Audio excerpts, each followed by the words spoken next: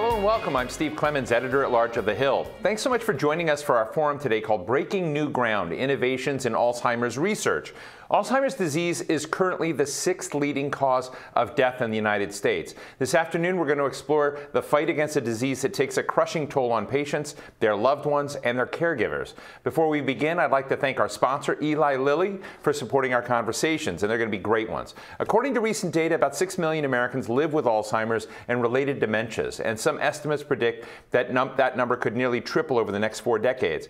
What innovations show the most promise for early detection and treatment? How are researchers better understanding risk factors and diagnoses? Since Black and Latino Americans and women are more likely to develop Alzheimer's, how can underserved groups receive equitable access to care, education, and clinical trials? And how can policies prioritize research, awareness, detection, and treatment?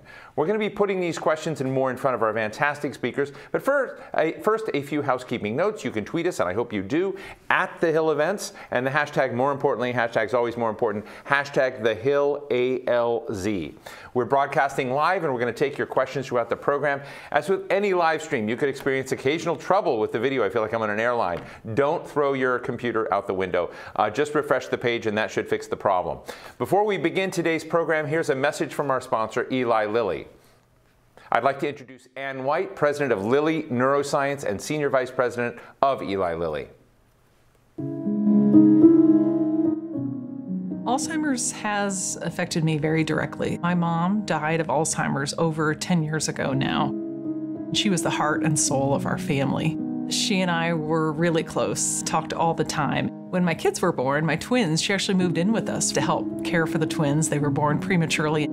But the fact is that just a few years later, she didn't even recognize her grandchildren. She couldn't remember who they were. I mean, that's how insidious this disease is.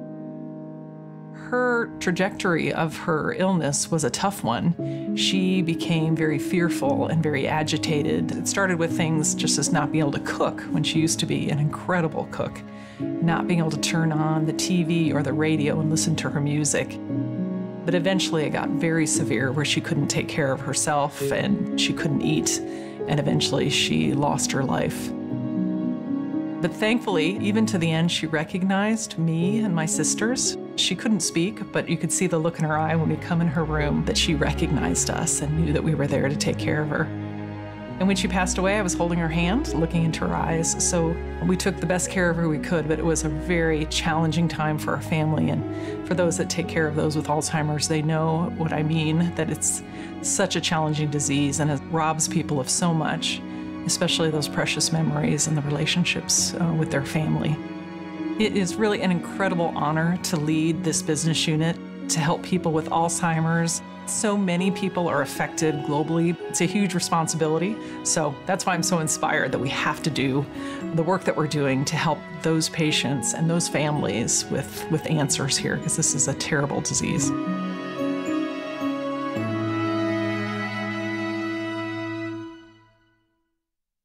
Hi, my name is Ann White, and I lead the neuroscience business here at Lilly.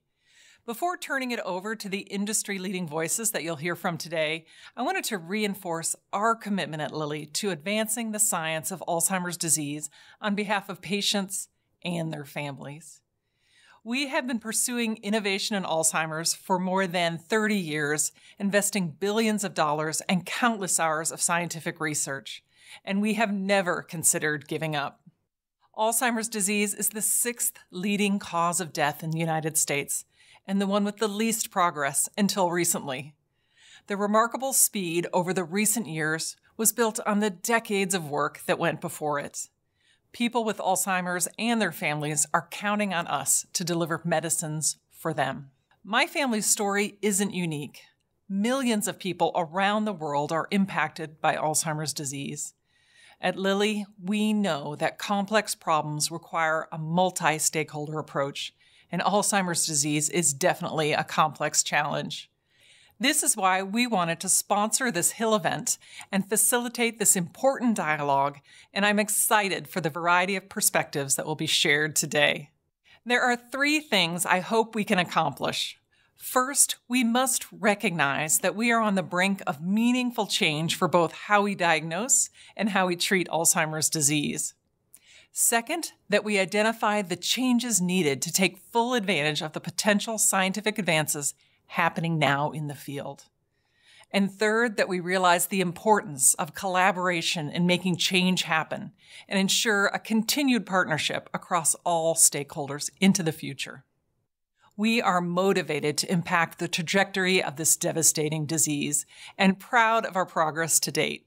We remain hopeful for patients and their families and believe that we can work together with healthcare providers and policymakers to accelerate both the diagnosis of Alzheimer's disease and the potential of innovative treatments to treat, and we hope eventually to prevent it.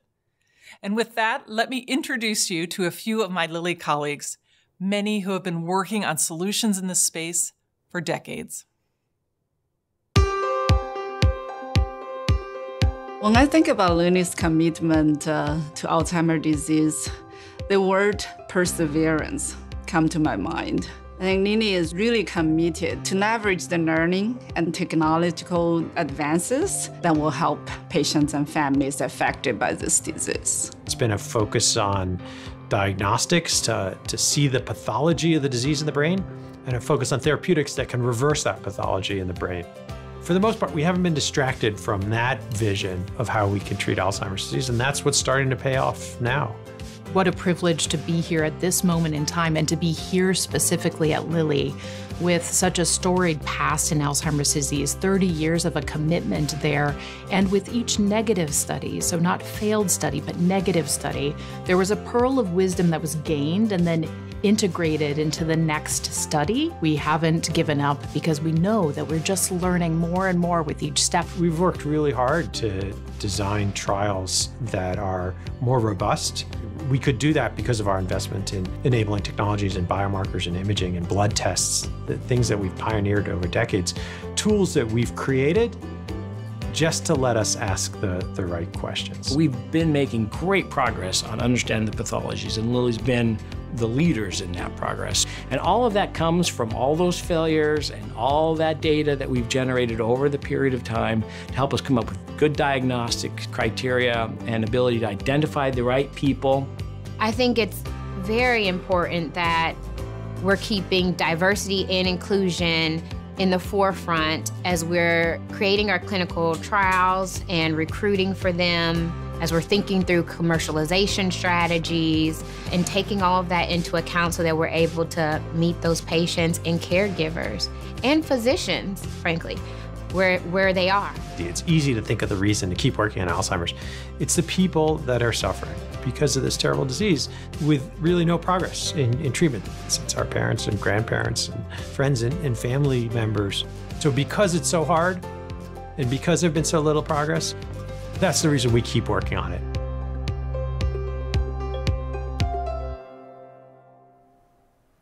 Thanks again to Ann White and to Eli Lilly. And I should mention about Eli Lilly, I've interviewed Dave Ricks, the CEO of Eli Lilly, editorially. And in all the good ways, I know that he and his company are really obsessed with this topic and moving the needle on it. So thanks so much for setting the stage for today's important conversations.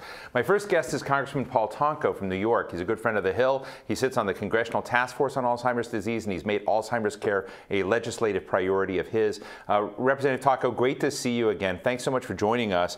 Let me just ask. It's good to join you, Steve. Let me just ask you an out of left field question. I was, up there, not in the hall, but, in the hallways interviewing folks like yourself, your colleagues, after the State of the Union address. And it occurred to me when President Biden talked about the cancer moonshot, whether or not, given the fact that Alzheimer's is the most expensive disease in America in terms of its economic impact on Americans, why not have a Alzheimer's Mars shot? And a good idea, really. I think also we heard in the president's message that America is seen in his vision as a country that is about possibilities. And so I think any of these possibilities, like those that come with research, with Alzheimer's, there's great potential, and we have the intellectual capacity as a nation and the will, I believe, to invest in that we certainly could advance that sort of effort. But I think there's a lot going on, and we're going to continue to fight for research dollars, especially through my assignment on energy and commerce, I want to make certain that we don't fall backward on research, but that we only continue to add to the efforts to get to that point of discovery as soon as we can, because it's important to do from a humanitarian aspect, to make certain that our loved ones who struggle with this disease and the ripple effect onto family and friends and caregivers is real. And beyond that, it extracts a huge cost financially for budgets, household budgets, and certainly government budgets. So we need to conquer this. Let me ask you, Paul, later in the program, I'm going to be talking to a lot of my friends, because I've been doing conversations on Alzheimer's now, it seems, for decades. And one of my good friends, George Vredenberg, who's been at this for a long time, as you know, is going to be in this. And I guess the questions I'm going to have for a certain number of people is, are we at an inflection point in your gut? Or is this, we have a lot of resources in this. Maybe we need more. We have a lot of science focused on it. The president talked about an ARPA-H, bringing folks in. We have a lot of efforts around therapies and patient support and trying to change the dynamics for those living with dementia. But I'm just trying to kind of get a feel whether we're deluding ourselves and thinking we're at a moment of inflection, or whether you really feel as if the vectors are crossing in a constructive way. Yeah, no, I think there's a confluence here, and I think that inflection point is coming. I watched with interest and heartache as I watched Anne's presentation with her case, with her mom. And over 10 years, I think we've made great progress. And so that inflection point is coming. The Aduhelm news of late, with its approval with FDA, and now CMS responding with a proposal for coverage, tell us that we're getting to that advanced point where there's more hope in the air, and that's what this is all about, making certain that we provide hope for individuals living with Alzheimer's and dementia, and their family and circle of friends. So we want to provide that hope and make that discovery as soon as possible. And I think we are at an inflection point, to answer your question. Yes, you and Representative LaHood have written to Secretary Becerra at Health and Human Services and said there's a part of this game, part of this equation right now you're not happy with. Can you tell us more? Sure. My friend and colleague, Congressman LaHood from Illinois, a Republican, and myself as a Democrat, offered a bipartisan letter over to HHS and expressing concern that there needs to be perhaps alternatives, so that the proposal would evaluate other ways to make certain that we provide better outreach. My concern is that here we have an FDA approval that is met with the efficacy and safety standards, but that coverage may limit it to a very few.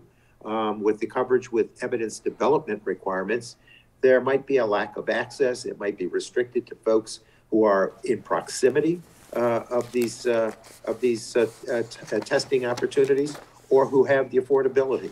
And I think that, what the work here is all about is reaching to a very vast and diverse audience of individuals and families that are faced with this struggle.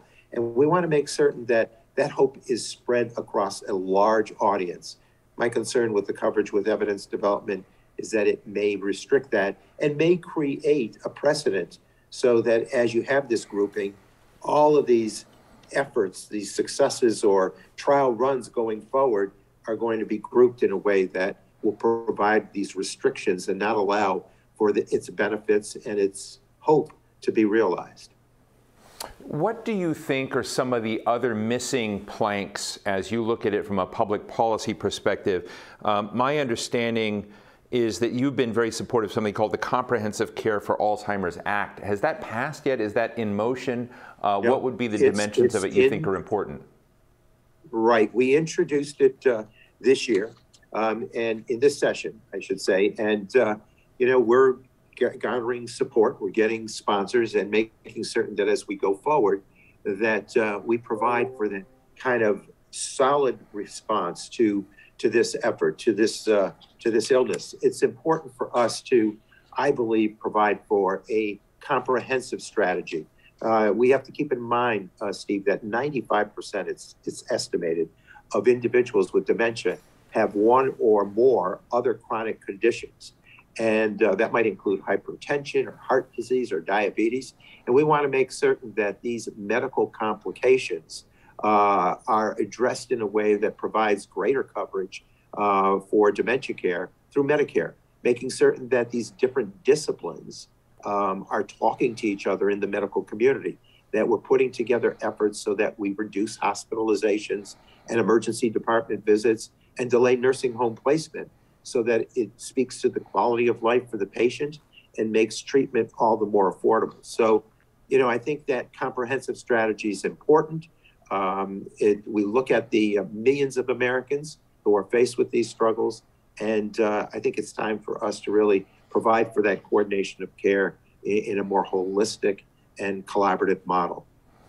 Look, I'm not one who believes, I used to work as a staff member in the Senate, and I used to be uncomfortable when sometimes we would engage support in health advocacy efforts because of the personal stories our member had or the connection. But now I see it's really important, but it's really important to bring other people in that conversation. Now, Alzheimer's is out there, and I imagine that if people scratch in their family a bit, everybody has exposure and connection to this, but there's somehow a stigma, it's somehow pushed to the side, somehow not. But Paul, I'd be interested in you sharing why this became such an important cause for you. What the human side of the policy interest you have, and how, when you talk to colleagues that may not be as animated as you've been in supporting Alzheimer's, how do you bring them over into the conversation? I think in one word, storytelling. My connection to this is through family and friends who have faced this challenge. And you really seem to lose your loved one. They become someone else. And you also then mourn twice, when they're first diagnosed and then with their physical passing. And so I share stories. I think it's the best way to advocate for the reforms we need, for the resources we require. I think those efforts are the best. And again, if that doesn't reach from a humanitarian effort, if you can't reach them in that compassionate or empathetic model, then move to the price tag. And we have to do something to go forward and conquer this with huge investments up front to save us as we go down the road. When I first got involved with carrying a lot of legislation for the Alzheimer's Association, which I totally respect, their leadership, their volunteers, their ambassadors. But I got involved with that effort, and we were able to successfully achieve a push for the Alzheimer's Accountability Act, Steve. And that act enabled us to get a good clinical response for a budget that was created for us to respond to this disease. What we did was make certain that it was clinicians' numbers and not those coming from political forces that put that budget together with a goal of 2025. Now, we've made great strides. We've had those benefits of a clinical budget, but we have a lot farther to go. We've done a lot of legislation that, again, involves the families, the ambassadors of Alzheimer's Association reaching to us and sharing with us.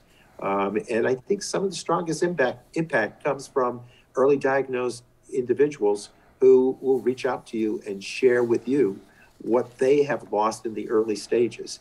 And that heart-wrenching exchange can't help but reach the individual that has the role of fighting for legislation and putting together a federal budget as a response. Listen, just back to this CMS question that you've written about.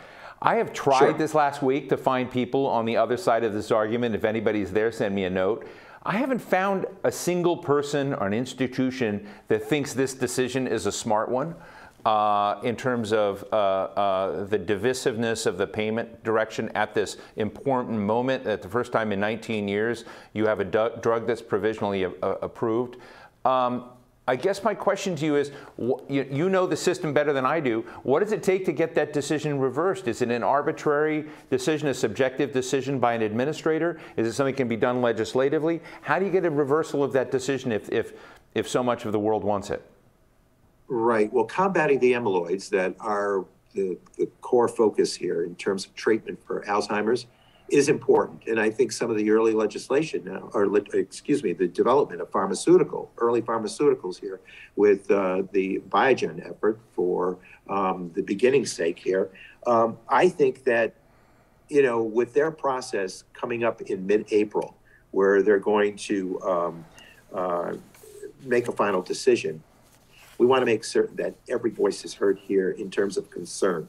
And again, it's the audience of participation, the audience of health that will be realizing the benefits of this drug, and then the precedent setting. So I think most people understand that they want hope to be stretched to as many individuals as possible, and they want to make certain that, with the approval of FDA, that there's a good way to address accessibility and affordability. And this is about coverage. I think people understand that the coverage issue is important, as is that FDA step in the process of determining efficacy and safety. Yeah, well, look, you have our great thanks, as always, for coming to talk to us about important policy issues. This is our first time on this topic. You discussed so many other issues in your world. But Paul Tonko from Ohio, thank you so much. Member of the Congressional Task Force on Alzheimer's Disease. Thank you so much for joining us today. My pleasure, Stephen. Thank you for your good work. I'm pleased to welcome my next guest, Dr. Elias Zerhouni, who served as the director of the National Institutes of Health under President George W. Bush. He now joins me to discuss the need for innovation and collaboration in the fight against Alzheimer's. Dr. Zerhouni, it's always great to talk to you. And I guess as I just introduced you, I said the need for innovation and collaboration. We could have been saying that for 20 years. So my unfair question to you is, what do we need? This is like one of the biggest ailments facing Americans, like number one, like top of the charts. I just want to get your playbook on how we dent this. Well, my observation is that many people are trying, and there are many efforts, but most of those efforts, in my opinion, are subscale and subcritical, and many of them are overlapping. And it's the image I use is that having like 10-foot ladders to try to climb a 100-foot high wall will not get you over the wall. So it's better to build and collaborate and try to build a 100-foot ladder to climb that extraordinary high wall that we have to face in Alzheimer's disease. And that was the idea that I pushed, if you will, because my observation was that many of the studies that are done, not just in the US, but worldwide, are primarily on Caucasian populations. We don't have a global perspective on the disease. We really don't understand the heterogeneity of this disease. And so my view is that innovation should actually be based on synergy of collaborations around the world to build what I call the Alzheimer cohort, which the Davos Alzheimer Cooperative is trying to build worldwide. And this is something that I think is needed. It's a little bit like the Framingham study for heart disease. We wouldn't have made the progress we made in heart disease without the Framingham study. I am dreaming of the same thing for Alzheimer's disease. So, Dr. Zerhouni, what are the barriers to that? I mean, I'm just there thinking, you're an expert, I'm a layperson in this, but for instance, in COVID, or dealing with pandemics or viruses that are hitting the world, not just one country within borders. I've interviewed several times Richard Hatchett, who's head of the Coalition for Epidemic Preparedness Innovations, to sort of look at global response. Why wouldn't we have what you're suggesting? I'm surprised we haven't had it. What are the barriers? Well, I think the barriers are first the issue that you face when you have a dominant hypothesis, the A-beta hypothesis, that has sort of shifted the whole world towards that effort. And many companies, many academics have sort of staked their lives on that hypothesis. I think we need to open the aperture. We really need to understand better the fundamental mechanisms of the disease, which we cannot do without comparing and contrasting what happens in a population that's different than ours, in different parts of the world, in different environments. That knowledge is not there. There have been some efforts. I mean, NIH with the AMP trials in Alzheimer has pushed the envelope, if you will, by collating all the information that companies have and academics have to try to find new clues to the disease. There are over 50 hypotheses right now about why the disease develops. We also understood that you needed to detect the disease much earlier than we did before, and we tried. I mean, the NIH had the trials on Alzheimer's disease neuro initiative and the imaging and the biomarkers that have come up. I think we are frankly facing organizational issues. The sources of funding are different. They're not necessarily coordinated, and we need to do that. And this is what this initiative that we're promoting is hopefully going to do for us. You know, there's finally been, after nearly 20 years, a new drug, I may be pronouncing it wrong, Aduhelm, that has been conditionally approved by the Food and Drug Administration. There's some confusion over, I think about how who would be covered under this. So the Center for Medicare is saying CMS is going to fund it for those patients in clinical trials, not funding those who are not. So there's a little bit of wobbliness in this and controversy. But I'd be interested in kind of your gut feel on the FDA decision and whether it's showing, I guess, you got to see where the science is and the research and public safety, but do you feel like the door is finally opening on some approvals after a very long period of nothing? Well, it is because there was a long period of nothing that the bar was changed and the risk-benefit calculations that the FDA did were different than what it would have been if we had multiple drugs available.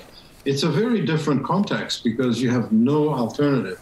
And so the FDA wanted to take the accelerated approach, conditional approval approach, which is a tried and true approach when you have therapies that are not yet proven but need to be available. On the other hand, it's controversial because at the end of the day, there's not enough safety data. A lot of the analysis was post hoc. And so many scientists feel that the evidence is not strong enough. And then you get these reactions from CMS and others to try to limit the use of the drug and the cost of the drug.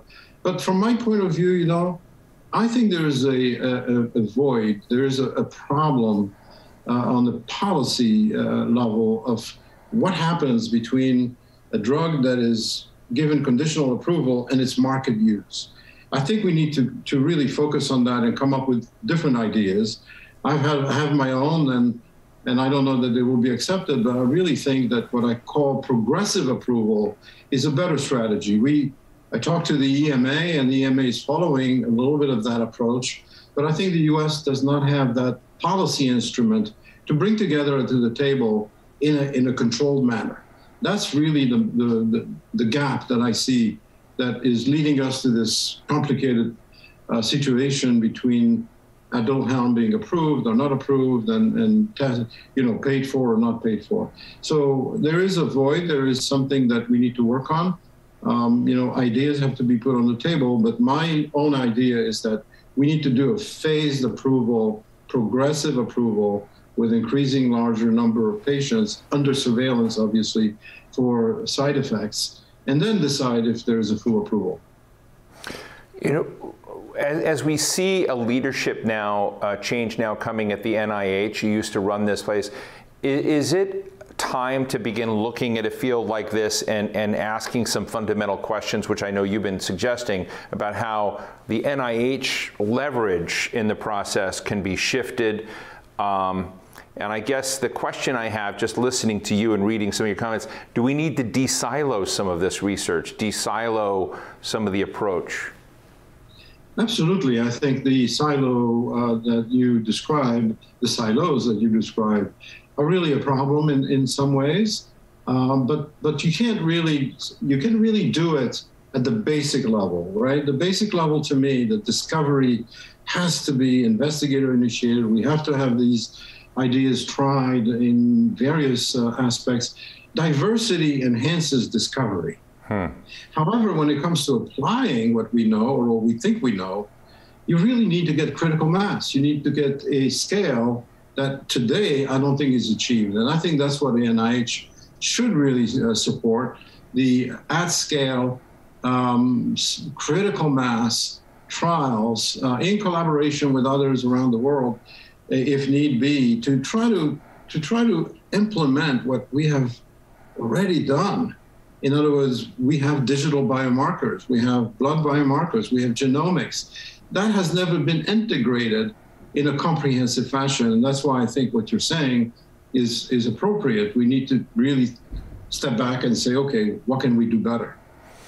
That's fascinating. I had no idea that you're basically saying we've leaped forward in many areas of science, but back at the mothership it hasn't been integrated. Am I getting that right?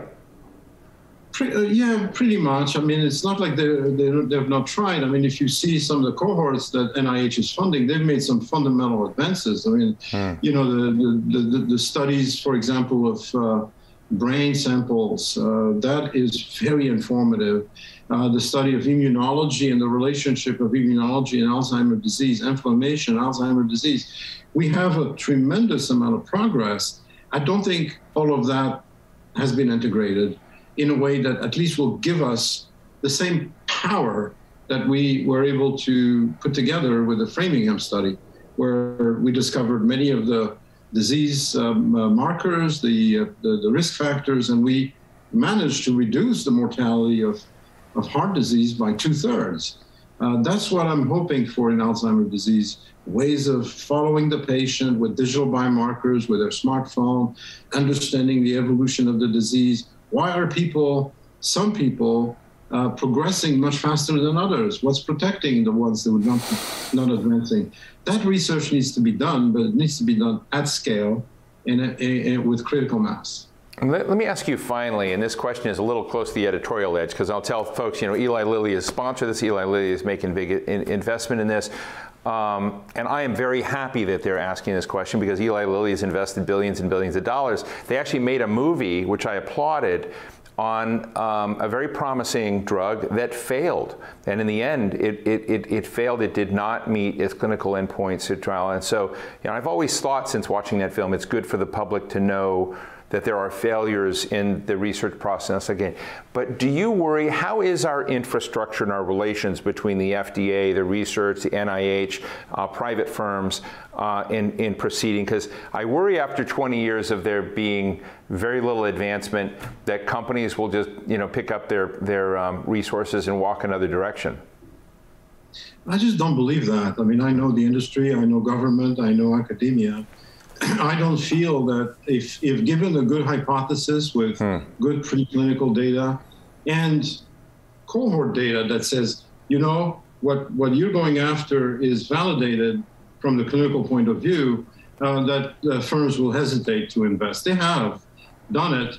The problem we had is we were blinded by a very dominant hypothesis that fixing A beta would be the endpoint that you need to go, just like fixing cholesterol, low density cholesterol for heart disease. So I think the evolution is ongoing. I don't see a reluctance to invest in this field. After all, the reward would be enormous if we could do it, both in terms of public health as well as in terms of revenues for the industry, if they are justified by solid trials that really are going after a supported hypothesis by the on-the-ground clinical genomic blood marker information, biomarker information that I think is lacking.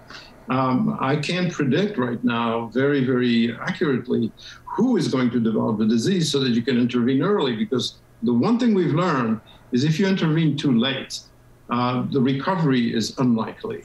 So to me, Eli Lilly and other companies are doing the right thing. I think experimenting and approaching the new world of Alzheimer mechanisms is something that will require diversity of approaches and a commitment. But I think we shouldn't see, academia separate from government, separate from industry, or US separate from the rest of the world. It really requires a global effort. Well, that is so heartening to hear. I always love when I have like a biopharmaceutical research set of questions. I always want to talk to you. You really set me straight, and I'm grateful to hear that you think the pieces are in place. And we just need to begin to shift and keep this thing moving towards new hypotheses and check them out, throw them up for public scrutiny, and all of the issues of how science advances and works. Thank you, Dr. Elias Zerhouni, former director of the National Institutes of Health under President George W. Bush. Really grateful for your time. My pleasure. Thank you for having me. To further explore some of the innovations on the horizon for Alzheimer's care, I'm really pleased to welcome my next guest, Dr. Maria Carrillo, the Chief Science Officer of the Alzheimer's Association. Dr. Carrillo, it's great to be with you. Look, I just want to get to the bottom line here. You raise a lot of money, you spend a lot of money, you see who's got the good ideas, who's got the bad ideas. What are the most promising innovations in Alzheimer's research, therapies, care that you see out there right now? Well, great to be with you, and great to hear so much of this discussion. It's just fantastic. So thank you for that as well.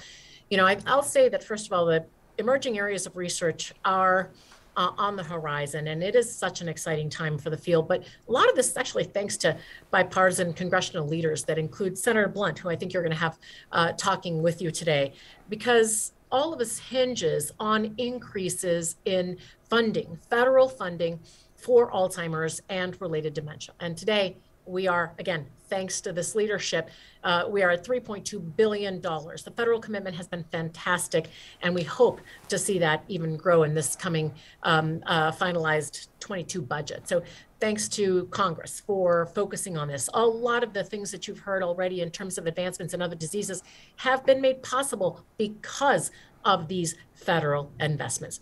And of course, you've already talked about the accelerated approval by the FDA of this new treatment. That actually is going to create an incredible innovation. I know this is only one drug, and it is an accelerated approval, and firsts are never perfect. They are quickly, though, followed by increased investment that we're already seeing happening in the field, including, of course, with other disease proteins that we're chasing, like tangles, like inflammation that you've just heard about.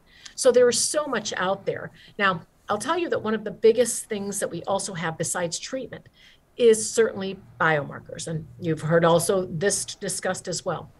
One of the most key innovations is being able to detect Alzheimer's early in blood. That has been the holy grail for some time. And maybe if you would have asked me 5 years ago whether this was even possible and when, I would have said it's like a 10-year horizon or more.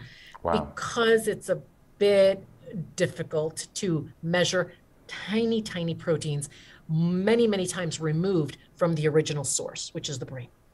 But today, with technology improving, just in general, they are on the horizon within the next few years, if not less. That will, again, innovate our field and enervate our field. So that that blood test sounds so interesting and so around the corner. And then getting back to what Elias Zerhouni was talking about, essentially changes the way you can create cohorts. You've got just a bigger field to play with, I assume, data sets. Am I getting that right? Yes, and it's really a combination of sort of clinical trials being faster and cheaper. Cheaper. Imagine when you don't have to pay perhaps a $5,000 PET scan to demonstrate that a person has amyloid in their brain or even tau in their brain, right? That's even more expensive. And instead you can do that with a blood test. That is incredible. And that is happening now. And certainly Eli Lilly is among one of those that is pursuing that, but other companies as well are pursuing this now as an experiment. And we hope that that becomes even stronger in the future. But the other side of this is the clinic. Imagine if in the clinic right now, we can't do that. But when we have even more therapies approved by the FDA, we will need a faster way to diagnose people. And that blood test is, again, that holy grail on the clinical side. Last night, when we were up at the State of the Union fun around everything going on, I was listening for President Biden's comments about health. And in it, he said, ARPA, he says, to get there, I'm going to call on Congress to fund ARPA-H, the Advanced Research Project Agency for Health. It's based on DARPA, the Defense Department project that led to the internet, GPS, and so much more. ARPA-H will have a singular purpose to drive breakthroughs in cancer, Alzheimer's, diabetes, and more, a unity agenda for the nation. How big a step is that? How promising is it for those that are deeply invested in advances in Alzheimer's research? So I think that, this is, again, another nod from our federal government acknowledging the challenges that we face in solving the Alzheimer's problem.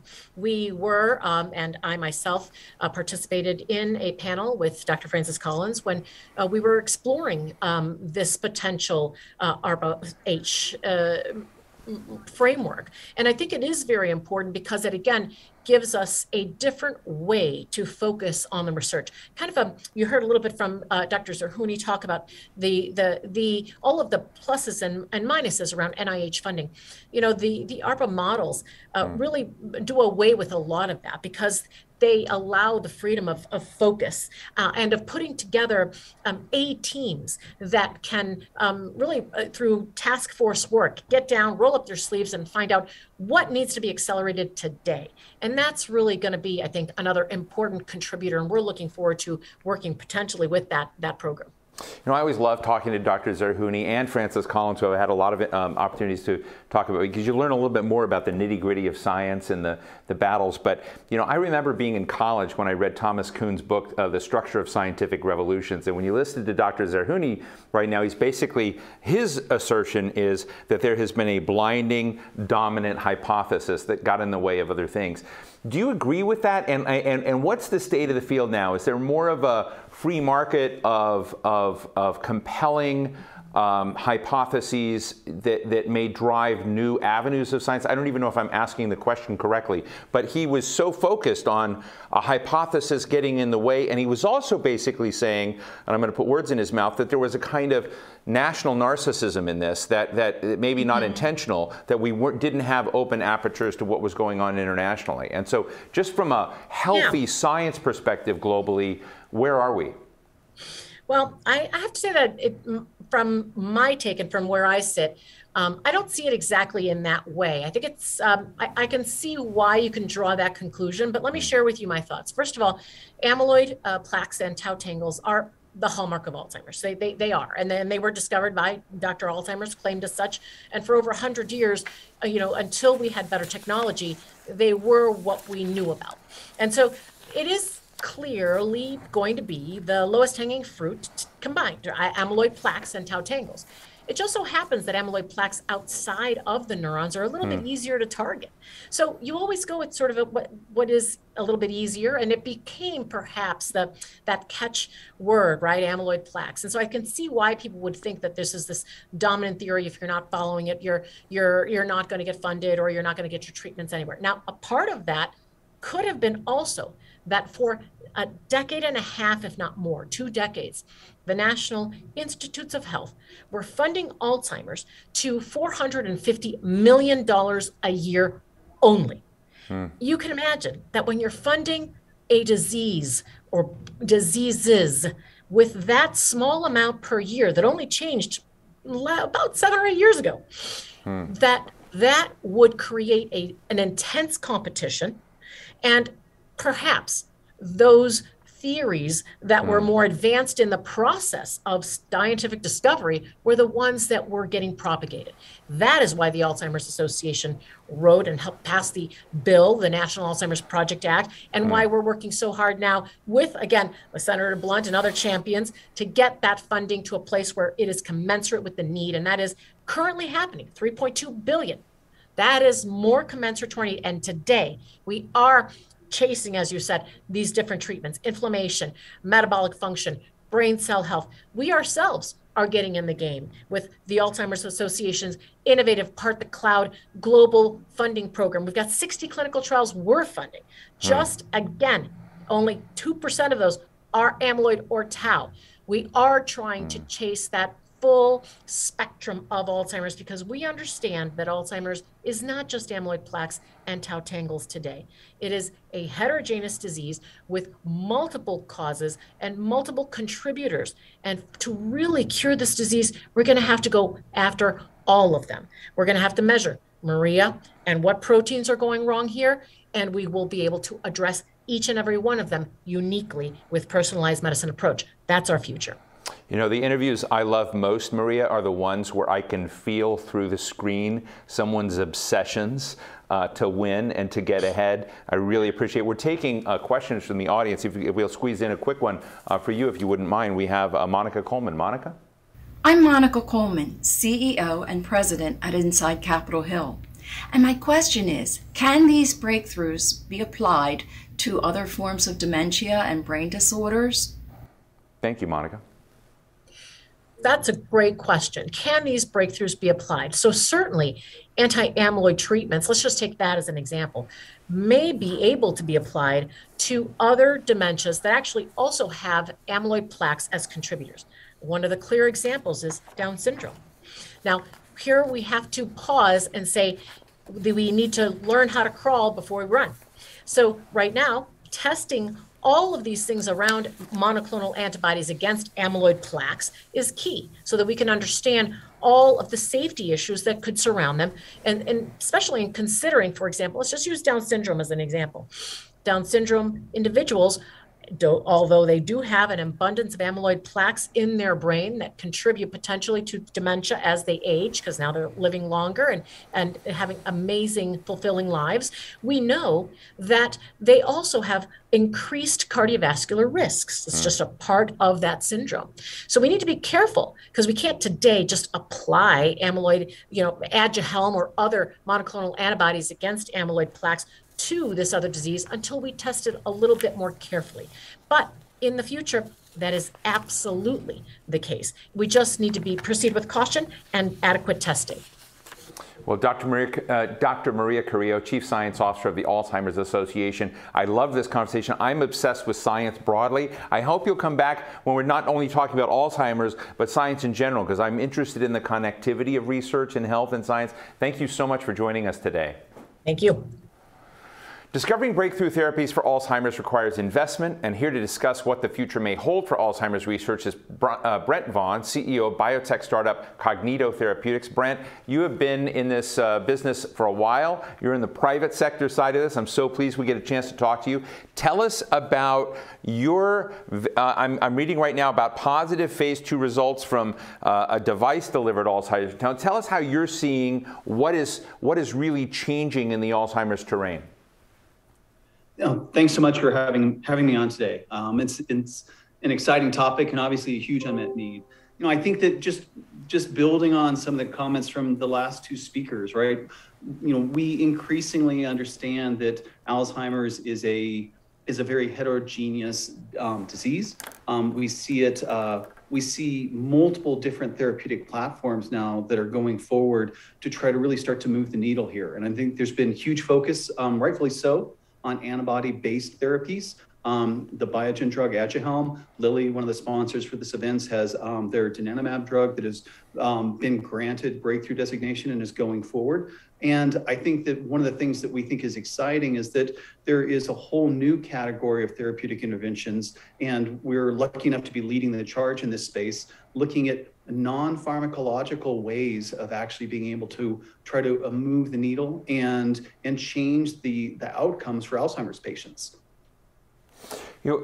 I guess the other thing I would ask for you is when you kind of look at the broad side of therapies that are coming online, are there things that the policy community should be doing? Are there missing gaps in funding that you think are very key to kind of continue to have the, we just talked to Dr. Carrillo and she was praising Roy Blunt, who I understand Roy Blunt is going to be on, talk to me later, his good friend, move the funding level of this from $600 million under his tenure to now above $3 billion.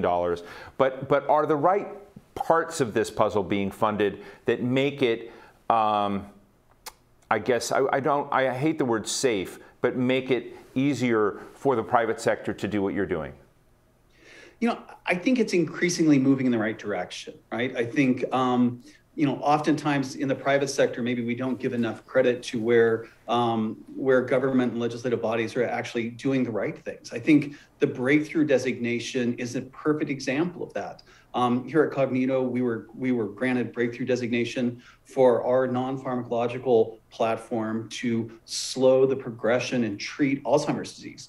And so that is similar to the breakthrough designation that Lilly received for donanemab. And so I think when you see breakthrough designation being used and being, I think, used quite correctly in this space, the criteria for breakthrough with the FDA are a novel therapy that addresses an unmet medical need that has chronic or debilitating consequences. And so it's a great avenue and a great tool that the FDA has made available. And so I think being able to have more companies or more therapeutic approaches like ours, more therapeutic approaches like what Lilly has, being able to move down the breakthrough path, I think that's quite helpful, because ultimately we're quite aligned. We're trying to get safe and effective treatments into the hands of more patients sooner. And so I think that, certainly we could do more in this space. It is one of the largest unmet medical needs and continues to grow, both in the US as well as other countries. And so more obviously helps, but giving the heterogeneity of what we see in this disease that the last two speakers have spoken about, right. Being able to look at different therapeutic modalities at Cognito, instead of looking at antibodies like Lilly and Biogen and some of the others, we actually are really trying to turn the space on its head a little bit, if you would. When we look at the brain, we understand that electricity is the fundamental currency of the brain. And when we look at Alzheimer's, we see very pronounced disruption in electrical activity across the brain. And so we've decided to take this from a very different approach. Instead of giving drugs that change A beta and other protein pathologies, and then ultimately wanting to see that matriculate into changes in electrical activity and outcomes, we come at it from the other end. We actually look at some of the areas of brainwave activity that seem to be missing or depressed in Alzheimer's patients. And we've shown that we can modulate or augment that, and that in turn pushes at this disease from the other side and starts changing some of that protein pathology. And in our phase 2 data, it's shown that in our phase 2 studies that these patients had a much, much slower rate of progression for Alzheimer's disease. Let's bracket the FDA question, because I received from a knowledgeable person, and it affected the way I was talking about it, because I assume Dr. Zerhouni is a great guy, did this, but he talked about this new drug, Aduhelm, receiving conditional approval. But my understanding is they received not conditional approval, but actually accelerated approval. And the conditional approval is something that basically is a European function. But over here, this received real approval, and I think I say conditional approval because that's what Dr. Zerhouni said, but I want to tell our audience that Aduhelm has been approved, and it's a big deal. Words matter, and I want to make sure that everyone knows this, but your product has received FDA breakthrough device designation, and I'm just interested because the FDA is talked about, and I have a good conversation coming up on the FDA, but I think that the question I have is the FDA playing is it leaning in on these challenges? Do you feel as if they're an active, positive partner? Are you impressed with what's happened with Aduhelm and what we've seen come through? And what is your prognosis for the field and the interaction with the FDA on other promising therapies? Yeah, well, I would caveat it to say that it is a large field, and so I'm not sure that any one person gets to make a prognosis on it, as it were. But I think that the Aduhelm story is not over yet. There's been a number of kind of twists and turns along the path when they were able to receive their approval, and then they've certainly had some issues around safety and acceptance in the marketplace. But I think that this is actually an example of when the FDA is trying to help promote innovation in a space, right? I think it's been mentioned a number of times today that prior to Aduhelm, it's been 18 years since the last approval, right? I was working in the pharmacological side of working with a company developing novel Alzheimer's drug at that time. My children were just born. They're now going off to college, right? That's how long it's been since we've seen an approval in this space. And so I think the FDA's ability to embrace an innovative challenge, we saw two things there, right? We saw a approval for a novel therapeutic in this space, first one in 18 years. And we saw the first approval for a therapeutic intervention that is targeted towards disease modification, not just treating symptoms, but trying to change the underlying etiology of this disease progression. And that's very exciting. because companies like Cognito, we focus on using neuromodulation and changing the electrical activity across the brain, but we're targeting the same thing. We're trying to change the underlying disease progression and not just try to address some of the symptoms. And so I think if you look at the FDA signaling that they're open to innovation in this space, and for the first time signaling and giving a nod towards a therapy that's going after a disease-modifying mechanism of action in this space, I think it makes it one of the most exciting times to be in the Alzheimer's space. And I think the FDA needs to balance safety versus efficacy, but they also need to balance the unmet need and the demand from the patient advocacy side for seeing some movement in this space. And I think they've done a good job trying to balance that. Let me ask you finally, Brent, and perhaps an unfair question for someone who is as smart as you, a scientist and innovator in this area. The question I have is, when you kind of look back and you look at the data and the incidence of Alzheimer's, we see yet again the same pattern you see across America's health spectrum, which is it is hitting certain communities, particularly Black and Hispanic communities, disproportionately.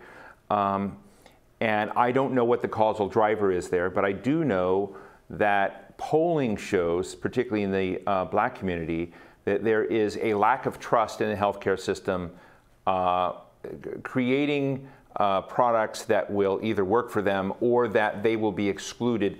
And I'm just interested in whether, as you kind of run in the circles here, are we not doing something on the trust front that we should be? Are we not doing something on the diversity and inclusion front so that we get a more holistic inclusion as we talk about this?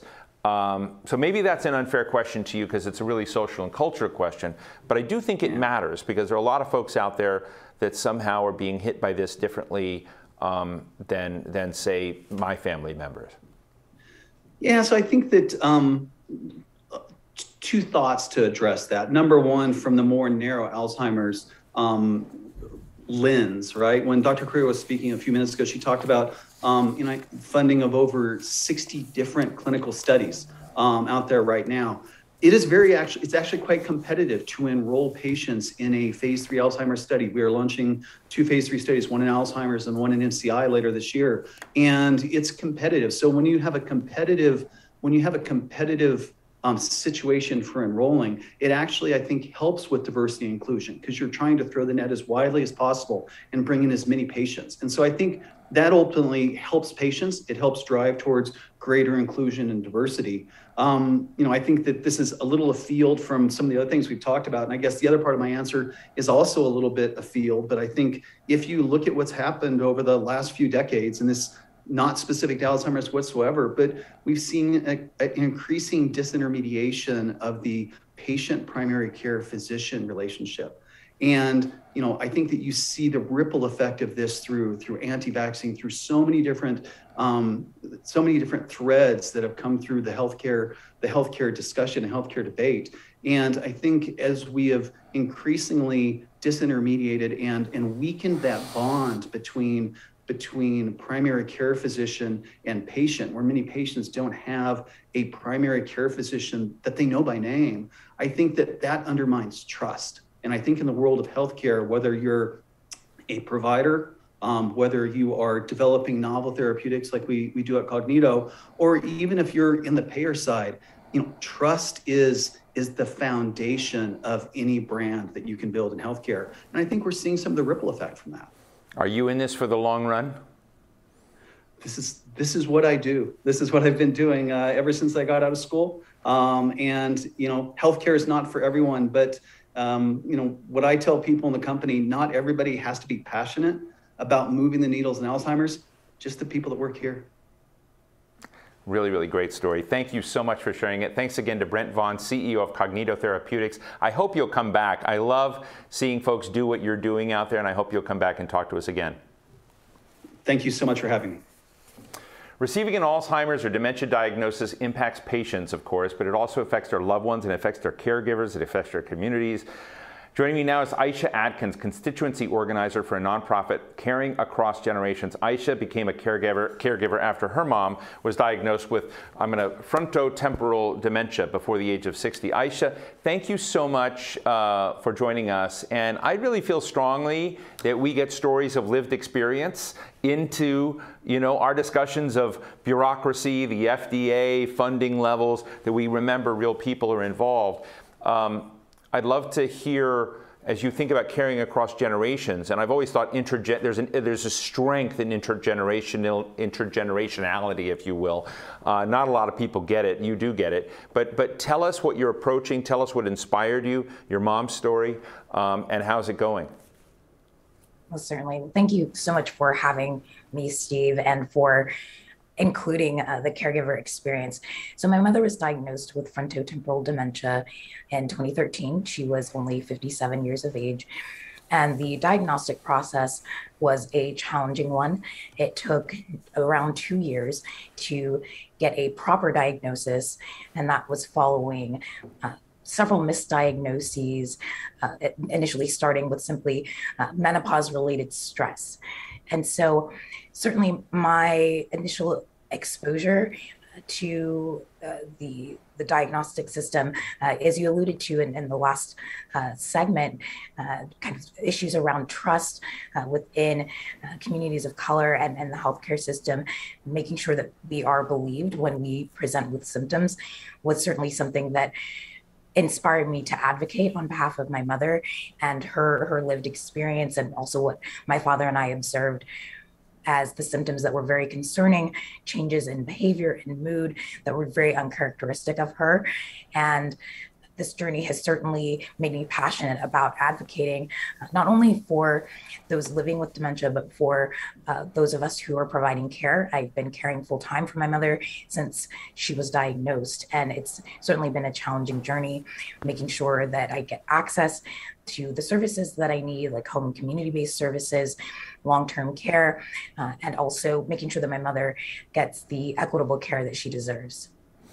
I remember, I guess it was, I know this is an odd way to think about it, 2 presidential races ago, we were doing events, and we had the Alzheimer's Association working with us, so we had a lot of political candidates and everything, and we brought someone who was actually living with Alzheimer's into the conversation. One of the most impactful conversations I've ever had, because this was a person who was trying to find their way and trying to share what they were feeling and going through. And what I'll never forget is this gentleman shared how important it was to him to finally find someone who could help him navigate through this kind of what you just described. How do you do that? I mean, this is so unfair, but how do you do that in a way that's more systemized, available, easy to get, and predictable? Because that's what people are in the very front end of this, is lonely, frustrating, and filled with anxiety. And so I guess the question is, how do we make that an easier, less stressful, predictable process? Sorry to be long-winded on it, but I think it's so important what you do. Most certainly. Well, I think there are a number of ways that we can approach this. Certainly making sure that we fund the systems that are already in place, where there are social workers and the providers and other really relevant parties who are assisting and who are there to assist you through this process. But it's also removing some of that red tape that creates barriers. But in addition to that, making sure that underserved communities have the access that they need, making sure that there is education around the disease, and making sure that folks have access to ongoing primary care and specialist care. Oftentimes these diseases are diagnosed by a neuropsychiatrist, but those can be very difficult to come by, also very expensive, particularly for the uninsured. So making sure that those needs are met, and making sure that we kind of remove some of the ambiguous process of applying for local services. And then also, of course, expanding Medicaid, so that once a diagnosis is received, that there things you can put in place to make the process a little bit easier. Certainly it won't be easy, but perhaps with a bit of help, it can kind of cushion the blow. Aisha, you know, one of the things is, and I'm going to get a frame, is, you know, you said that your mom got diagnosed around 57 years of old. That to many people, by any standards, young. But you talk about millennial caregivers, and I'm just wondering, are there missing things that we're not doing when it comes to building literacy among millennials? You know, so it's not just a reactive thing. Oh, my family member has this, so I have it. But building greater awareness among a next generation of people that this is a collective responsibility, a shared responsibility, a social responsibility and priority. I know that may not be easy, but it just sort of seems to me to be potentially missing right now. Certainly, well, I agree. That is certainly a missing component of a lot of discussions. I think, unfortunately, within Western society, there's a tendency to silo based on generation, whereas in many cultures, you have intergenerational households, everyone living under the same roof, bearing witness to one another's experiences. Whereas, you know, in the United States in particular, what we see is there's this standard or this criteria for success in adulthood, and that is leaving the home at 18 or 21. And so there becomes this disconnect.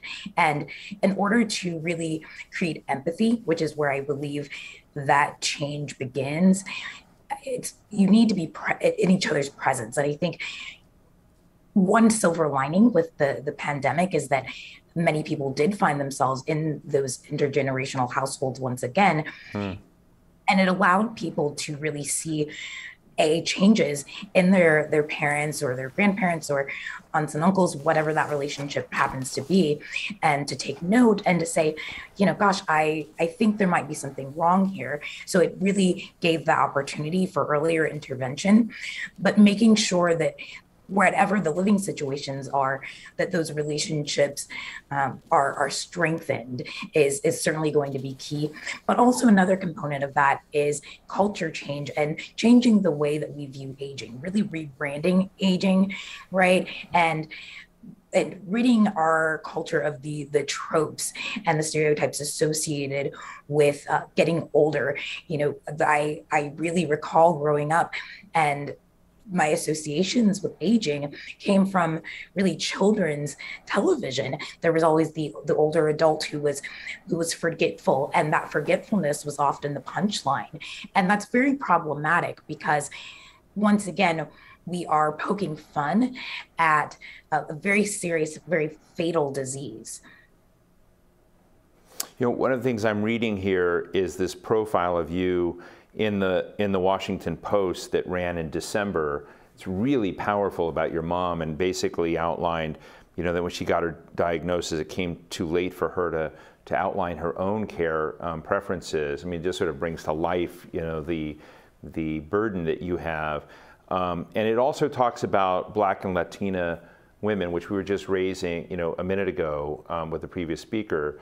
What is your sense? I mean, I guess what would help? What would be the elements of helping? You know, I read this and I read, you know, COVID has hit, you know, the availability of support. But I'd like to know for you, if we had you in Washington with a bunch of senators and congressmen, members of the administration, and you had 10 minutes with them, what would you say? Look, you have to fix this because this is what's happening in the real world.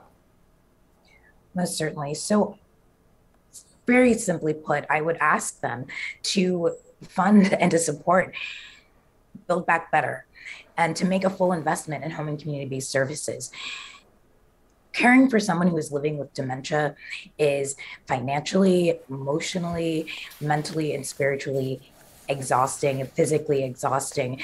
And it's not necessarily because we don't want to provide care for our loved ones, but it is very challenging, particularly as the disease progresses and people begin to lose their daily functions and can no longer carry out their activities of daily living, bathing themselves, dressing themselves, and making other major decisions for themselves. And so by making sure that we fund the home care workers, making sure that they can make living wages so that when they come into our homes, they are well supported, that they have access to health insurance, and making sure that they are well trained. And so that there is a mutually beneficial relationship there. And making sure that things like adult day programs and other community resources are really robust. Those are the sorts of investments that are truly life-changing. Additionally, things like paid leave. I know that I was very concerned as I searched for a job. I graduated from college in 2009, and we were still really reeling from the effects of the Great Recession. And one of my biggest challenges in my job search, once I became my mother's caregiver, was whether or not to disclose my status as a caregiver, understanding that there were already barriers and biases that I had to face going into the job market as a Black woman. And now I have this label of caregiver where I have these care responsibilities, and there's already that pay inequity as a woman. So there are many, many different layers and components, and there are also a lot of solutions that we can address as a nation, as the only nation in the world that does not have paid leave. And so the only developed nation in the world that does not have paid leave. So there are definitely solutions that are available. It's a matter of making sure that our elected officials come together, because this is not a partisan issue. Dementia does not care what side of the aisle you reside on. Right. It can and will affect your family. So making sure that we have consensus on that, and that we move swiftly, and that we move with enthusiasm toward providing these solutions, and also making sure that we rid the health, social determinants of health that have also been spoken about today, making sure that we do all that we can to address the systemic oppression, and making sure that we don't prolong racial and social, the trauma of racial and social violence against women, violence against Black and brown bodies. These are all things that are somewhat seemingly unrelated, but that really have an impact on the care experience from a Black and brown perspective. Right. Well, Aisha Atkins, you're welcome back anytime. This is an incredibly great, I'm very, very grateful for you to come in and share your mother's experience, your experience, and your work with Caring Across Generations. Really appreciate your thoughts and candor today. Certainly, Steve. Thank you so much for having me. Joining me now is Congressman Mark Wayne Mullen from Oklahoma, Truth in Advertising. I'm from Oklahoma too, Bartlesville, who he co-chairs the Congressional Social Determinants of Health Caucus. I just want to tell you, you got another Okie on here. And it's great to be with you, my sir. roommate in college was from Bartlesville. His name is Wes Barnhart, and just a great guy. Well, it's an awesome part of the world, but I just want to say, great to have you on with us. Look, you are, I don't know if you are unique in Congress, because everyone has their connection to this. Some are more aware of it than others. You are very aware of Alzheimer's because of your own family, and you're very overt and very open about sharing that with your constituents, with your colleagues. Could you share it with our viewers now? Yeah, you know, it's been part of my family for, unfortunately, generations. My great-grandfather died of dementia.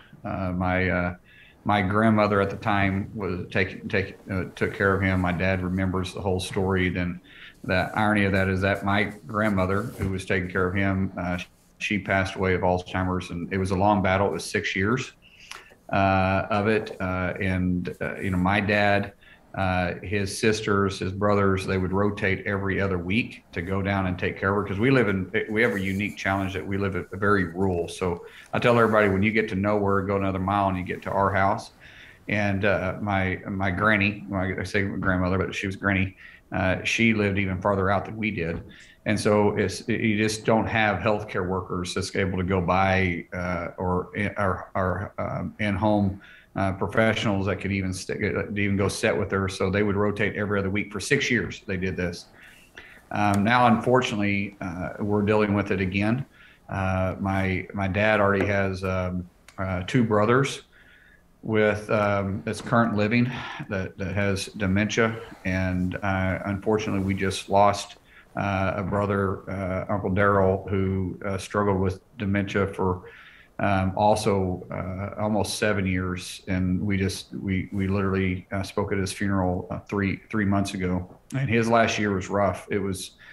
Uncle Daryl was probably one of the sweetest guys you ever met. Same thing with my granny. My granny handled it with grace. She was just such a graceful woman to begin with. And Uncle Daryl was too. Uncle Daryl, he was just one of the nicest guys you ever met, a heart full of the Lord, was just the most caring person. He had a prison ministry that he went to every single Sunday.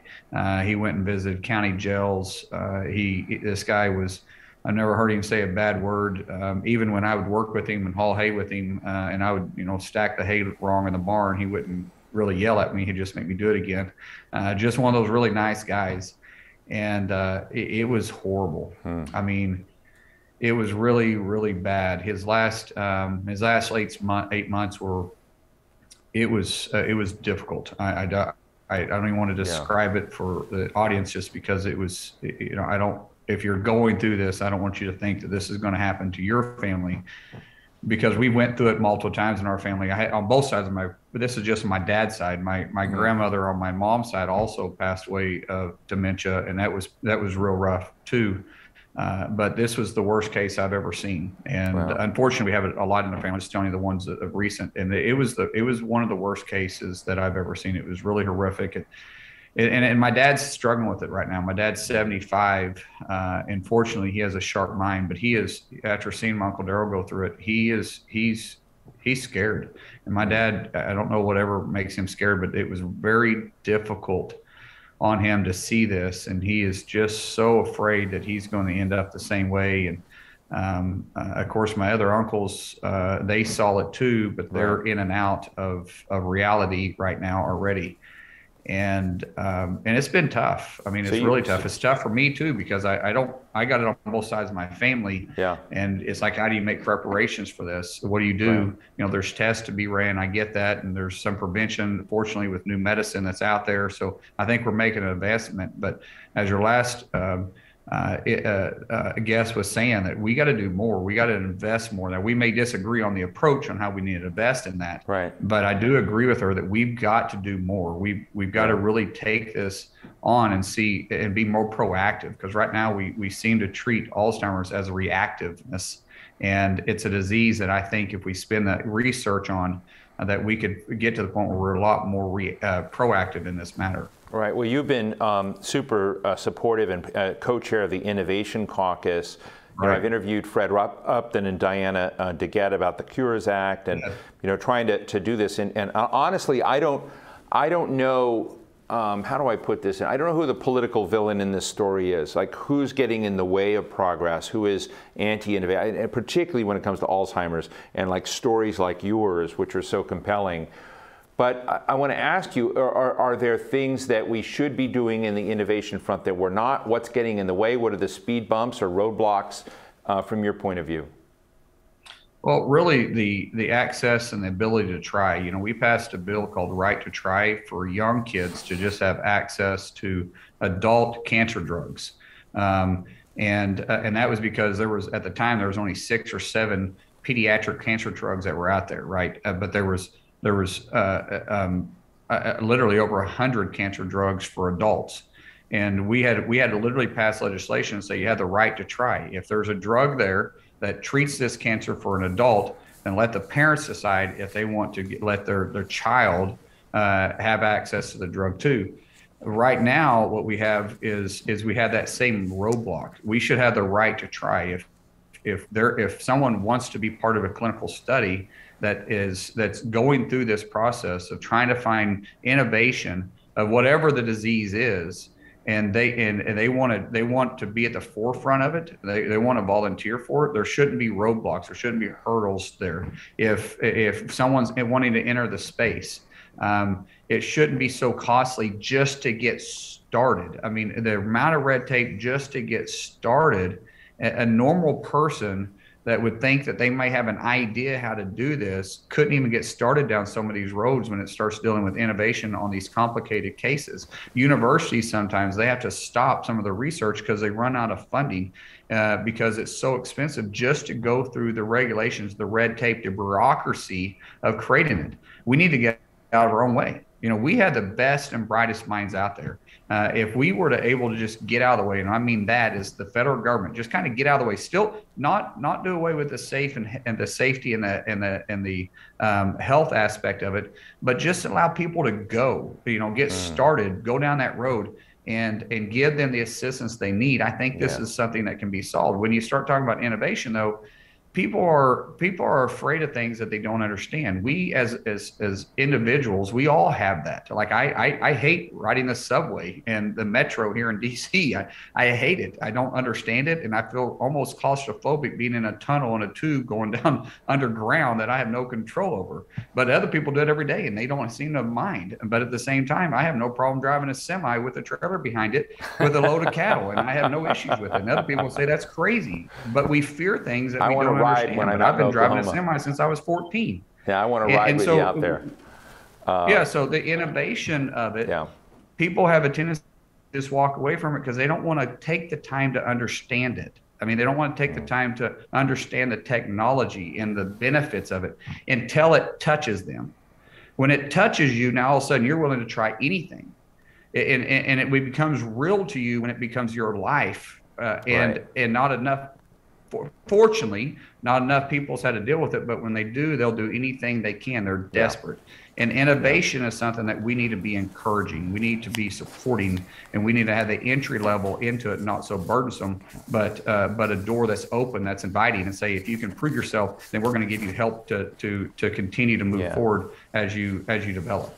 Look, Representative Mullen, we've got Senator Blunt hanging out, waiting to get online. He's got a heart out. So just I want to ask you real quick. No, I get it. You know, I want to ask my friend from Oklahoma this, but you know, I am one who thinks there is a power in occasionally bringing the power and spotlight and the convening power of the White House to topics.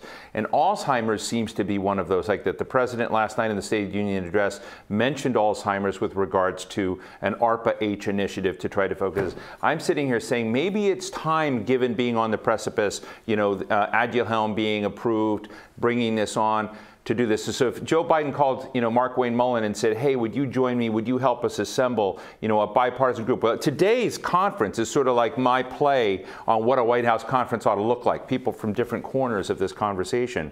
Would you support something like that? Let's make some trouble. If he can promise we'll leave the politics out of it and put the country first, absolutely. I mean, listen, I've been in business my entire life, and I've never hired anybody based on being a Republican or Democrat. I always wanted the best person for the position, and we've been successful doing that. And I believe in working with that, but we have to be able to leave politics out of it. So often we allow politics to get in the way, and that means because we want to get credit for it, or we want to do just one more thing. And this isn't about getting credit for it. This is about people's lives. And so if we can put the people first, leave Republicans, leave Democrats out of it, absolutely, I'll work with anybody. Well, Representative Mark Wayne Mullen of Oklahoma, I want to be hitchhiking out in Oklahoma one day when you're in your semi with some cattle hitched up, and hope you'll pick me up. Thank you so much for telling your story, for sharing how important this is. Really appreciate your candor, and I hope you'll be back. Absolutely. Thank you, sir. Thanks for having me on. I'm very pleased now to welcome my next guest and a very good friend of the Hill, Senator Roy Blunt from Missouri. We were talking about him earlier in today's program. He's the ranking member on the Appropriations Subcommittee that oversees budgeting for the Department of Health and Human Services during his time in Congress. Senator Blunt has championed Alzheimer's research and innovation in big ways, as we were just discussing. Senator Roy, it's great to see you as always. We were talking to Maria Carrillo earlier, the Chief Science Officer of the Alzheimer's Association, who said you're the one who delivered basically the level of funding that has changed the game in Alzheimer's. Over $3 billion a year now, raising it during your tenure from $600 million. That's a quintupling of resources in this space. Tell us what next on your agenda on the Alzheimer's front. Well, Steve, great to be with you, and great to follow Mark Wayne. He and I did something just a few months ago on mental health, another thing the president mentioned last night, and another thing that I've spent a lot of time on, and so has Mark Wayne Mullins. And so glad to be here with you, glad to be following him in this discussion. You know, when I did become the chair of that committee half a dozen years ago, NIH research hadn't had any real increase actually no increase in about a dozen years. And we've been able to increase the budget of NIH research by 43%. But the huge increase of the individual categories, the biggest increase of all was in Alzheimer's. It's the disease that more and more people dread having. You know, for years there's been a poll question, what disease do you fear the most? And that's always been cancer since the question was being asked. But Alzheimer's is right up there with cancer. The two previous guests both had personal experiences with this. And this is one of those diseases that impact families in ways that are just unanticipated and overwhelming. And so more and more people see the impact of this disease, know the importance of finding a way forward. And I hope we can do that. And I hope it does become the kind of priority that you just talked about as one of the things that ARPA-H, as I believe the president envisions it, would be able to focus on an immediate challenge with a thought that we've finally got a place here that we can move forward. Let's put all our effort behind that, unlike the normal NIH grant, more like the defense research grants that we've done as partnerships, frankly, in some ways more like warp speed in vaccines, or the testing things we did with what Senator Lamar Alexander and I called the Shark Tank, where once you got through the Shark Tank with your idea, the Shark Tank team actually became part of your team on an ongoing basis in a way that really produced incredible results in a short period of time. So there's no question that Alzheimer's is becoming more and more the part of more and more lives as people live longer, and we've got to find some way to make a difference in Alzheimer's that we haven't quite found yet. Senator, I'm going to ask you a question, and I don't know if I'm going to get it out right, but I had this really fascinating conversation yesterday with a guy about sanctions. And he said, Steve, sanctions, you know, don't always work. But he says, you know, this guy who in Democratic and Republican administrations, you know, brought down John Gotti, brought down global crime cartels, brought down and influenced various bad governments in the world. And he says, you know, it's a war. Sanctions is a kind of war. And sometimes you're able to do things with a specificity of attack that makes a difference. And other times, talking bland sanctions gets you nowhere. You know, you just scuff them off. But it just made me think this is a similar discussion. And you have insights, rather than throwing a big blob of money at something. You just talked about Shark Tank. You just talked about a DARPA-like approach. What are some of those things? And in the war with Alzheimer's, and I think it is a war to some degree, increases the efficaciousness from your perspective of how we can look at results down the road in improving the advancement of science, partnerships with corporations. You've been at this a long time. I'd just love to get your insights on what would be the right structural enhancements that we should make from a policy perspective. Well, I think we've made significant progress. Some of it is eliminating what we now believe won't work.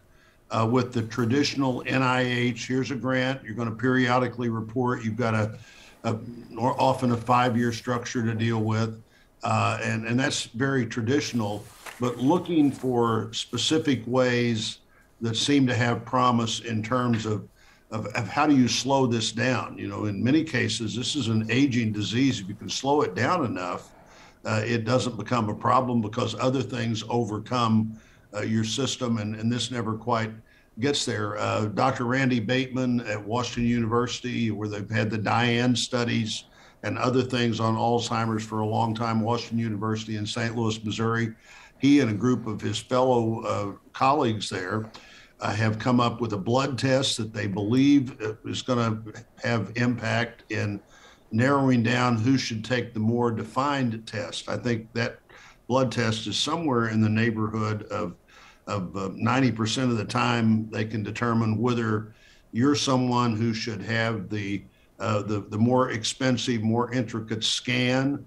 And if you find out early enough that you've got this problem developing, I think there may be some things that we've already decided don't reverse the impact of Alzheimer's or dementia, but in looking at this in another way might dramatically slow down that impact. And so whether it's a blood test or an eye scan is another thing that other researchers have looked at. If you could figure out ways to, in a mass testing kind of way that was not expensive, not intrusive, not too difficult, could determine that in all likelihood, no, you're not gonna have this problem. So we don't need to have the brain scan, which is now one of the few ways you can look at and see if the amyloid buildup is there or the other things that the cognitive problems with Alzheimer's. And you mentioned the war. Let me say one other thing about that. You know, the current cost, Steve, of Alzheimer's economically is about 1/2 of the defense budget. Wow. You know, these numbers get big and you don't know how do you put them in context, but 1/2 of every plane, every ship, every military base, every military payroll, every uniform, every trading dollar all over the world for the United States, 1/2 of that now is being spent on Alzheimer's with either direct government help or the other costs that aren't usually covered by insurance or anything else. And the projection is that by 2060 or so, we could have a disease that the total cost of that disease is equal the defense budget of the United States of Missouri. And so the United States of America. And so when you think about the broad expansion of that, you're suddenly beginning to see the economic cost. And then you just had two guests on that talked about the dramatic emotional cost to families involved. This is a disease where it seemed to me, looking at it for some time now, that the caregivers, the people that care about somebody with Alzheimer's, in many ways are more impacted by the disease than the person who has Alzheimer's. Given the scale and the impact on families' lives, America, you just talked about the costs and burden, do you think it's not time for a White House, this White House, President Biden's White House, to consider doing what we're trying to do today, bring different corners of the debate together and have a White House conference focused on beating Alzheimer's?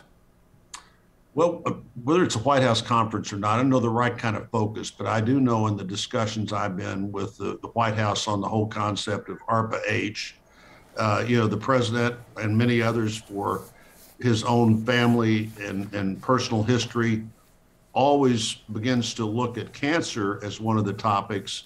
But I think they're also looking and understanding that what we just talked about, that Alzheimer's has to be one of the things that we do our best to make a difference on. We've made a huge difference already on cancer with immunotherapy and other things that weren't part of the treatment regimen for cancer just a handful of years ago, that are now one of the go-to treatments for many of the cancers people have, where your own system figures out with some help, some restructuring, how to fight back. So we're making progress there. There's more progress we need to make. But there are other things that also ought to be in the line of consideration. And if you're looking at a defense research agency kind of view, I think you really need to be looking for that moment that we need to move outside the normal confines of expedited research and go to a further commitment to find if this one thing works or not, and if it does, how do we quickly deploy it to try to get on the other side of this uphill battle we've been fighting with Alzheimer's for a long time now. But the older the population gets, the more people are going to be affected by these aging diseases. And we don't want to suggest getting older is a bad thing. What we do want to suggest is let's see what we can do to identify and slow down, if not eliminate if possible, but slow down this tendency that people have as they age to have these dementia types of issues become part of their daily life, and maybe more importantly, in many ways, the daily life of everybody who cares about them. Really quick, Roy, somebody just sent me your resume. I guess word is out. You're looking for a new job. Going to get this, and we're happy to consider doing an interview. But I guess my big question is, beside the interview we'll do set up later, are your colleagues going to be the heroes you've been as they succeed you once you leave the Senate, maintain the priority that you have on Alzheimer's? Well, I hope so. And, we're looking, one of the things I'm doing in this last year in the Senate is looking for people to step up in areas like NIH research and Alzheimer's specifically, and Special Olympics and other things, Pell Grants, other things that I feel like I've been one of the principal advocates for, to be sure that we continue to have that person there that's filling that advocacy role and getting others to join them. And I'm confident that will happen, but it won't happen all by itself. Well, I love my conversations with you, and I'm going to continue them with you whether you're in the Senate or not. But Senator Roy Blunt from Missouri, thank you so much for joining us as always. It's good to know I'll have somebody to talk to when I'm done working. So thank you a lot. Thank you. Innovations in Alzheimer's therapies may show promise, but regulation, safety, access, and affordability are all really important factors in getting treatments into the hands of patients. Joining me now to discuss policy implications and the impact on patients are Rachel Scher, partner at Manat Health and former senior policy analyst at the FDA, and Nora Super, executive director of the Center for the Future of Aging at the Milken Institute. Thanks so much for joining me today. Let me just start out with Rachel, and really to both of you, and ask about the kind of regulatory infrastructure, the payment infrastructure, essentially the bureaucracy around care. And I know that bureaucracy is part about managing and managing public policy equities and trying to get things right. But it's also frustrating to a lot of the folks that are in it. Rachel, you know the FDA and the FDA's role, but can you share with us where the FDA and our concerns today about looking at Alzheimer's and the growth of its impact on our population is for you? Yeah, I'm here, I think, to talk a little bit about sort of FDA's role in this whole system, and most relevant, what does FDA approval mean and how do drugs get approved? FDA is the main consumer watchdog that allows Americans to have access to the safest and most advanced pharmaceutical system in the world. Before a company can sell a drug, it needs to conduct studies to show that it is safe and effective for its intended use. The company then submits this evidence to FDA, who then conducts an independent and unbiased review to determine whether the drug's health benefits outweigh its known risks. And if it does, if the risks are outweighed by the benefits, then FDA can approve the drug to be marketed. But given the recent controversies and concerns that have been raised around the Alzheimer's treatments, et cetera, I think it's an important time to take a step back and remember, why do we even have an FDA? How did we get here? And if you'll bear with me for one moment, I want to just quickly walk through some of the history, because I think it's really important to remember where we are now and how we got here. So FDA was actually established in 1906 around the passage of the Pure Food and Drugs Act. And that law, while it was groundbreaking at the time, only prohibited interstate and foreign commerce in adulterated food and drugs. So for the first time, drugs had to be pure and of a certain quality to be marketed. But it quickly became clear that that wasn't enough to protect consumers. There were many instances of fraudulently marketed products that claimed to cure all kinds of ailments and diseases and led to injuries and deaths. And then in 1937, there was a particularly tragic disaster associated with a drug given to children that was actually made from an extremely toxic chemical closely related to antifreeze. And over 100 people died, including a lot of children. There were a lot of other examples of harm too, and FDA at the time actually compiled all these examples into what one reporter referred to as the American Chamber of Horrors. So it became clear that more needed to be done. And in 1938, Congress passed another law to require for the first time that drugs get pre-market approval from FDA before the drugs are marketed. But the only thing that was looked at then was whether the drug was safe.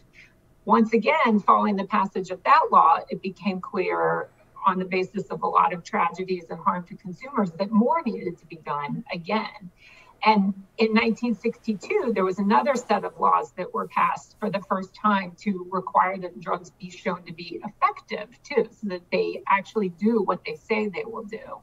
So now we have a standard that FDA has to look at to see whether the drug is safe and effective for the intended use. And FDA really plays an absolutely critical role in protecting us all from unsafe drugs and ensuring that we have access to effective ones. Do you think, Rachel, just before I jump over to Nora, that when it comes to the point we are at right now, we've had, an FDA provisionally approved drug in this drug called Aduhelm, and I know that you're not necessarily focused on Alzheimer's, but I think part of this story is there hasn't been a drug approval in this area for 19 years. So it's been sort of bleak. And so I think one of the questions we're going to be dealing with today among a lot of experts is, are we at that moment where we were with cancer 20 years before cancer began to get real, efficaciousness, where we're at that innovation point where science and need and capacity is coming together? What does your gut tell you?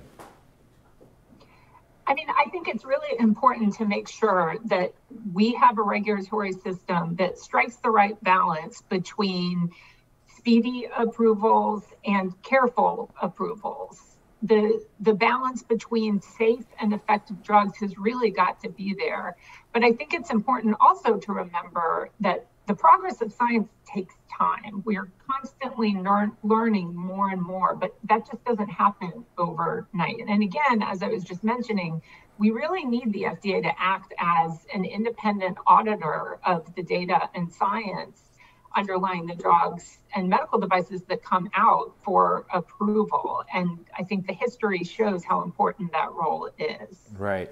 Nora, as Rachel just said, science and public safety take time, but that clock is ticking for a lot of people. Dementia is a reality. It's part of our lives and families and communities. And you have been a very forceful critic of some of the neglect that's been baked in as we care for those who need our support and who are in dementia. Would you share with us your thoughts of where we need to improve our act? Sure, happy to do so, and thank you for having me here today. In 2021, we launched the Milken Institute Alliance to Improve Dementia Care for exactly the reason that you stated. Not only are there a lack of treatments that we've known for years, but there's a lack of coordinated system based on how our federal programs pay for service and delivery in our country. And so millions of people living with dementia and their families and caregivers have struggled with the opportunity to try new treatments, as well as getting care delivered in a comprehensive, coordinated way. As Rachel mentioned, we do need to rely on science, and we need to go through the process. The FDA plays a very critical role.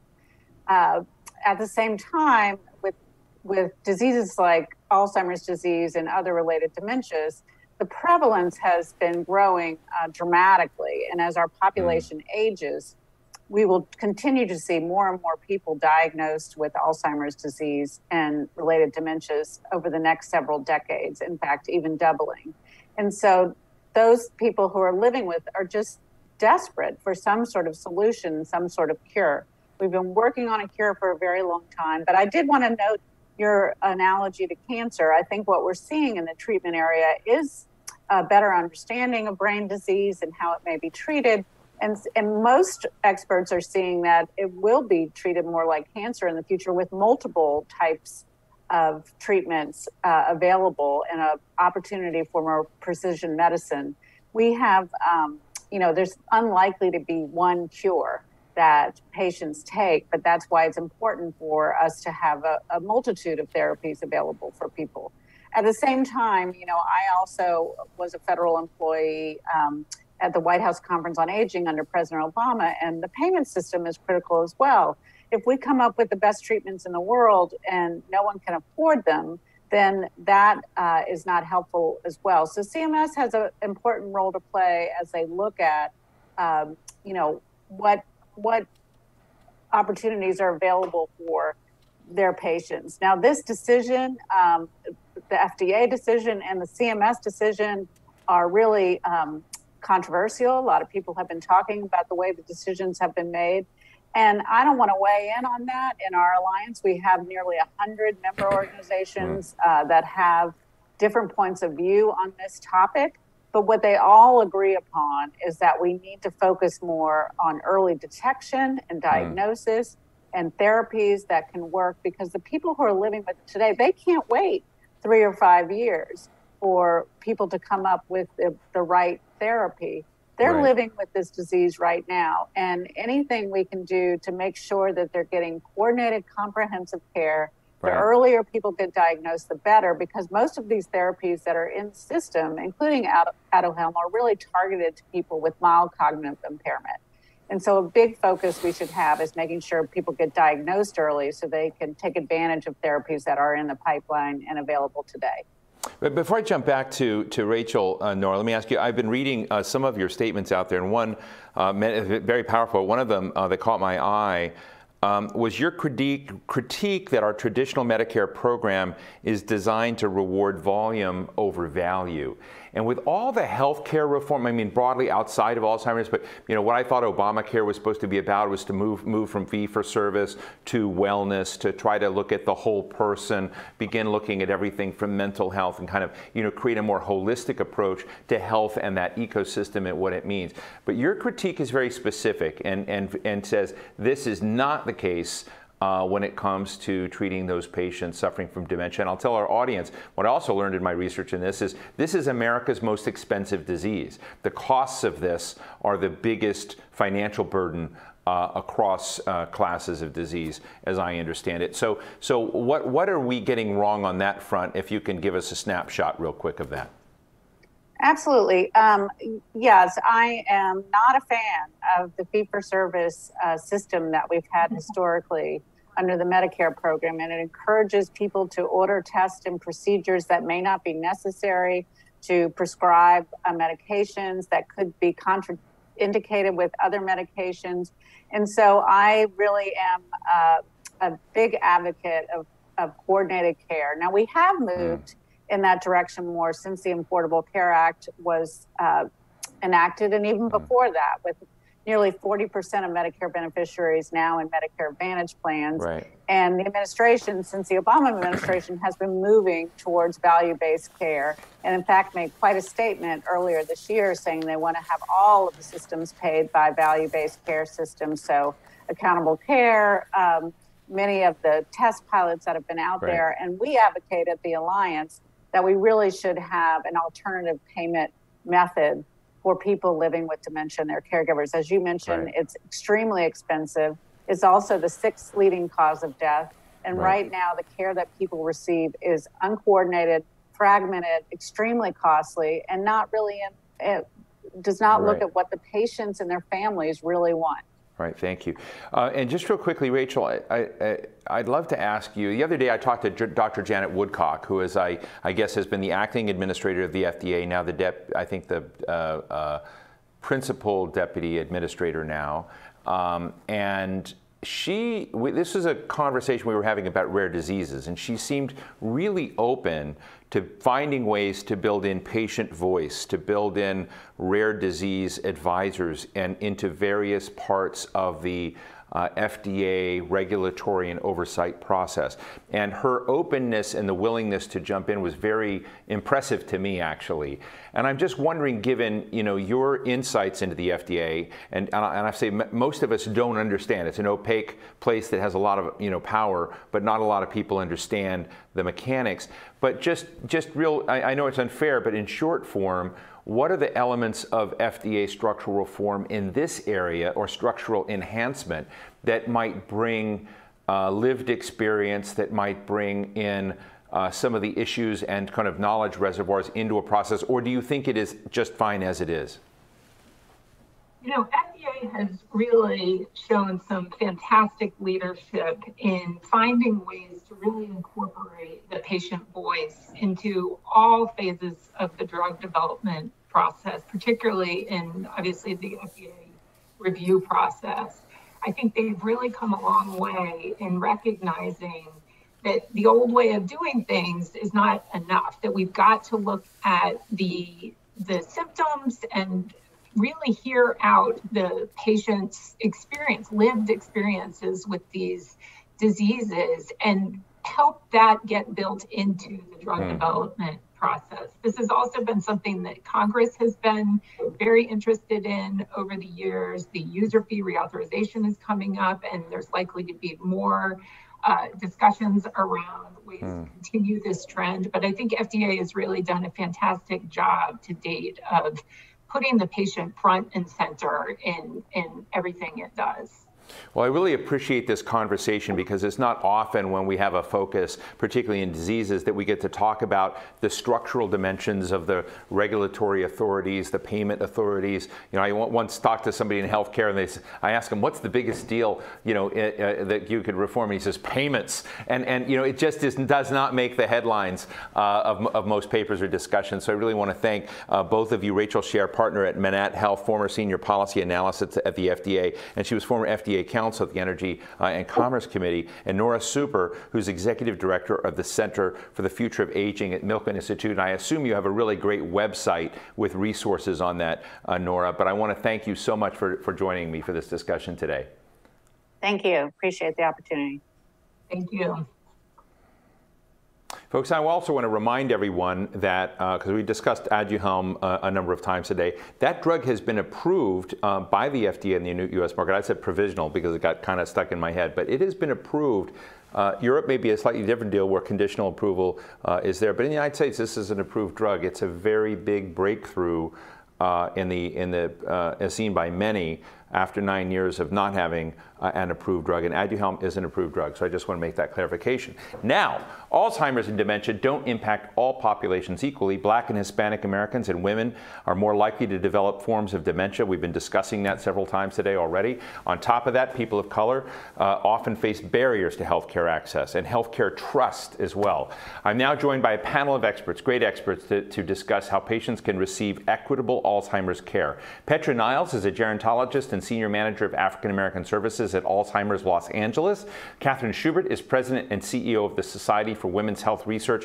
And George Vredenberg, good friend, I mentioned him earlier today, is chair and co-founder of of Us Against Alzheimer's. Thank you so much for joining us. Petra, let me start with you. And we were discussing earlier the ongoing challenges of trust between different communities in the United States and the healthcare system, and this phenomena, which I detest, that when you look at COVID, when you look at so many chronic diseases, that our communities of color in America carry a disproportionate burden in there. I really want this problem to go away. What do we do? And what's the Alzheimer's story? Thank you, Steve, for that question, for having me here. What do we do? Partly, education is critical here, providing culturally relevant education to a community that's at highest risk for this. And what that looks like may have a variety of methods, and that should be considered. We also need to consider making sure that terms and words used around this disease are defined in a way that the targeted audience understands it the same way as those that are presenting the information. One of the first questions that I get in presenting information to our larger community is, what is dementia? What is Alzheimer's? So simply understanding what the disease is and the risk factors or warning signs, that's critical to even knowing about the disease. Can you share with us an example of how you use cultural competition or competence and language to bridge communities in Los Angeles? Quite often I have to share information that includes the word caregivers, caregiving. And so my question to the audience is, how do you see that word? I simply ask them, how do you see that word? Would you, and the response has been, I see caregiver as someone I hire to come in the home to assist the family to provide care. And so they do not recognize themselves as the caregiver. I'm the husband, I'm the wife, I'm the daughter. And so if a medical professional is asking who is the caregiver and the patient does not identify as the caregiver, then the messages or the benefits regarding caregiving is completely lost because of not identifying with the role. I appreciate that, and we'll come back to that in a moment. Catherine Schubert, thank you for joining us as well. Look, Francis Collins the other day made the comment that because of this era of COVID we've been in, we probably had a $10 billion setback in the advancement of science and therapies and research across the board, in part from everything from clinical trial sites closing, from a huge drop-off in clinical trial participation across lots of classes of disease. I know that that's also been the case in Alzheimer's research. And so that creates another burden, even when I would say, as I know you know, that our clinical trial foundations were also not as representative as they should have been of our population. So I'd just love you to help us unpack it so we understand what we have to fix by getting representation in clinical trials, connecting the science, the drugs to people in the right way. But I want to say the last 2 years has sort of sucked. Thank you for that question. I completely agree that this has been a challenge in a number of ways, and I think we're seeing it really play out now. I think the one thing that maybe COVID has brought to light is this issue. So knowing that we don't necessarily have trial populations that reflect what the treatment population looks like. And, you know, Petra talked a lot about what those communities look like. And we know that people of color are underrepresented in clinical trials. We know that women largely are still underrepresented in clinical trials when they're really disproportionately impacted by Alzheimer's. And then when you add caregivers in there, that just exacerbates, I think, the challenges that we're seeing. In terms of infrastructure, I think it's probably time for us to be thinking about new ways to get to people where they are, new ways to not just talk about how people are participating in trials or saying, oh, you should do this, but how do we make sure that people want to participate in those trials, right? So rather than just saying this is important and we need X population, we need their engagement. And you talked about this sort of centering the patient and centering the person through these experiences. They really do need to be built into the trial design. So your data may look a little bit different. It may be captured in different ways, but there's lots of ways to do that so that you're, again, meeting people where they are, looking at what the treatment population looks like and trying to mirror it as best you can, but really learning from the community about how you can reach them. Now, Catherine, I've got you and Petra on. Do you two know each other already? No. Well, I want to introduce you to Petra. She's really cool. She's in LA. She's on the front line talking to community. So is Petra the kind of person you would reach out to or try to build in so that as she's developing trust and connectivity with communities that are going through this journey, that they can be brought in? I mean, it did this recently in Minneapolis with some of Amy Klobuchar's folks in the Somali community, and we had various trusted ambassadors in that. But I'm just wondering, are there playbooks to begin reaching out, using cultural competence, using trusted ambassadors like Petra to build them into trials? And is that high on the agenda for what you're trying to raise? Yeah, we absolutely have Catherine. to. I mean, there's no way we're going to change things unless we do that. And in fact, it's funny you mentioned that, Petra. I was mentioning your name the other day because as we're looking at these issues, again, we can't come into communities and tell them how things are. The experts in that area are the people who live in these communities and the trusted resources. So really leveraging that and making sure that that's the way that the message is being captured is extremely important. Oh, thank you. I hope we'll make sure you both are connected. But George Vredenberg, George, great to see you. Look, I think, and maybe this is a misframing, we've been friends for a long time, I just want to disclose that. I think when you and I first began discussing this topic, when I became aware of your obsession and constructive commitment to moving the needle on Alzheimer's, it was the last time a drug was approved. It was about 20 years ago we've been having these discussions. Now Aduhelm is out there, been approved.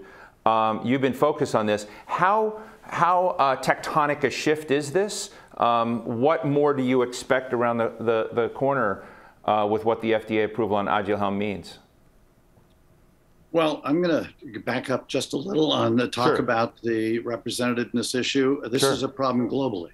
90% of the genomics work in Alzheimer's has been done in white Caucasian populations. 90% of the people are not white Caucasians. So that if you really want to get at this problem, I think you've heard earlier from Elias Zerhouni about the Davos Alzheimer's Collaborative, which is a global effort to bring in the intelligence of the world, not just the intelligence in the United States and Europe, to this problem. And also clinical trials that will be highly diversified once you get into the populations of the world. We recently opened a clinical trial site in Rio Grande Valley, Texas. The population's 95% Latino. Boy, is the recruitment rate of minorities, in quotes, high at that clinical trial site. So to Katie's point, we have to go where the people are that have Alzheimer's. 25% of that population in Rio Grande Valley has Alzheimer's. So that's way above the national average. So this is a real problem that we need to get at structurally. ARPA-H, I think this is a program that Biden has proposed, I think is a terrific idea of how to get new platforms, new transformational technologies to lower the cost and increase the access of life-saving drugs and other interventions. So I think ARPA-H is a terrific possibility to really attack this problem completely anew in totally different ways on how to get lower cost treatments and how to get the greater access well beyond the academic centers that are focused on this. Finally, you asked me about Aduhelm. I'm sorry, I got some feedback there, but you asked me about Aduhelm. I think the FDA, we have trusted the FDA for a long time to make the expert decisions on what drugs should be approved and what drugs should not be approved. They found this drug to be safe and effective, and as you noted, they've approved it. Now, everyone can have their own facts, everyone can have their own scientific facts, but we've assigned this responsibility to a specific agency by law, and they've made the determination.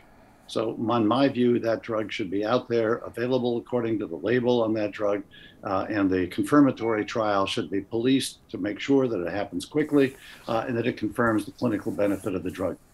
CMS's decision really is going to set us way back. You remember Obama's goal was to find a means of prevention and effective treatment by 2025. The CMS decision is basically going to make that impossible. So they basically destroyed our ability to get to a means of treatment by 2025. Now, why do I say that? They basically say, even after you've been approved by the FDA, conducted the clinical trials needed to get that approval to prove your drug is safe and effective. Now Medicare is going to go through another round of clinical trials in order to themselves verify that it is safe and effective. Well, that process of doing another clinical trial is going to take up to 10 years. So basically, we have deferred now the ability of people with early AD to get access to any drugs, or at least the first class of drugs, for 10 years.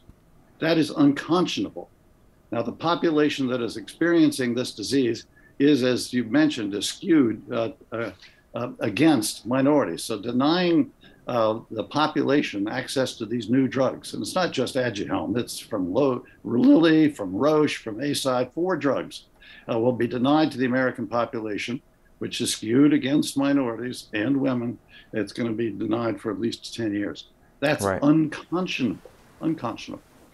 Petra, I would love to get your reaction to what George Friedenberg just shared, because you're dealing with a community where you're trying to, improve access, improve trust, improve services, and there's been a decision that only those within trials, and of course we know the disproportionate representation of certain groups in trials and the lack of representation of other communities, although I hear George is trying to work on that. But what's your view of this CMS decision? I appreciate George's comments, and I do defer to him for those. I would like to share that how do we get treatment to those who need it? We can begin with already established community health centers in communities where the majority of those at risk reside, and to be able to support those in policies, funding, in a way that they are able to educate the community, those who come in to the centers, that they're able to provide screening and to be able to, again, provide resources. We do know that there can be a reduction of risk factors. And so specific to those risk factors, looking at foods and lifestyle changes that can be had and made to reduce your risk for this disease. So it's very important to consider those.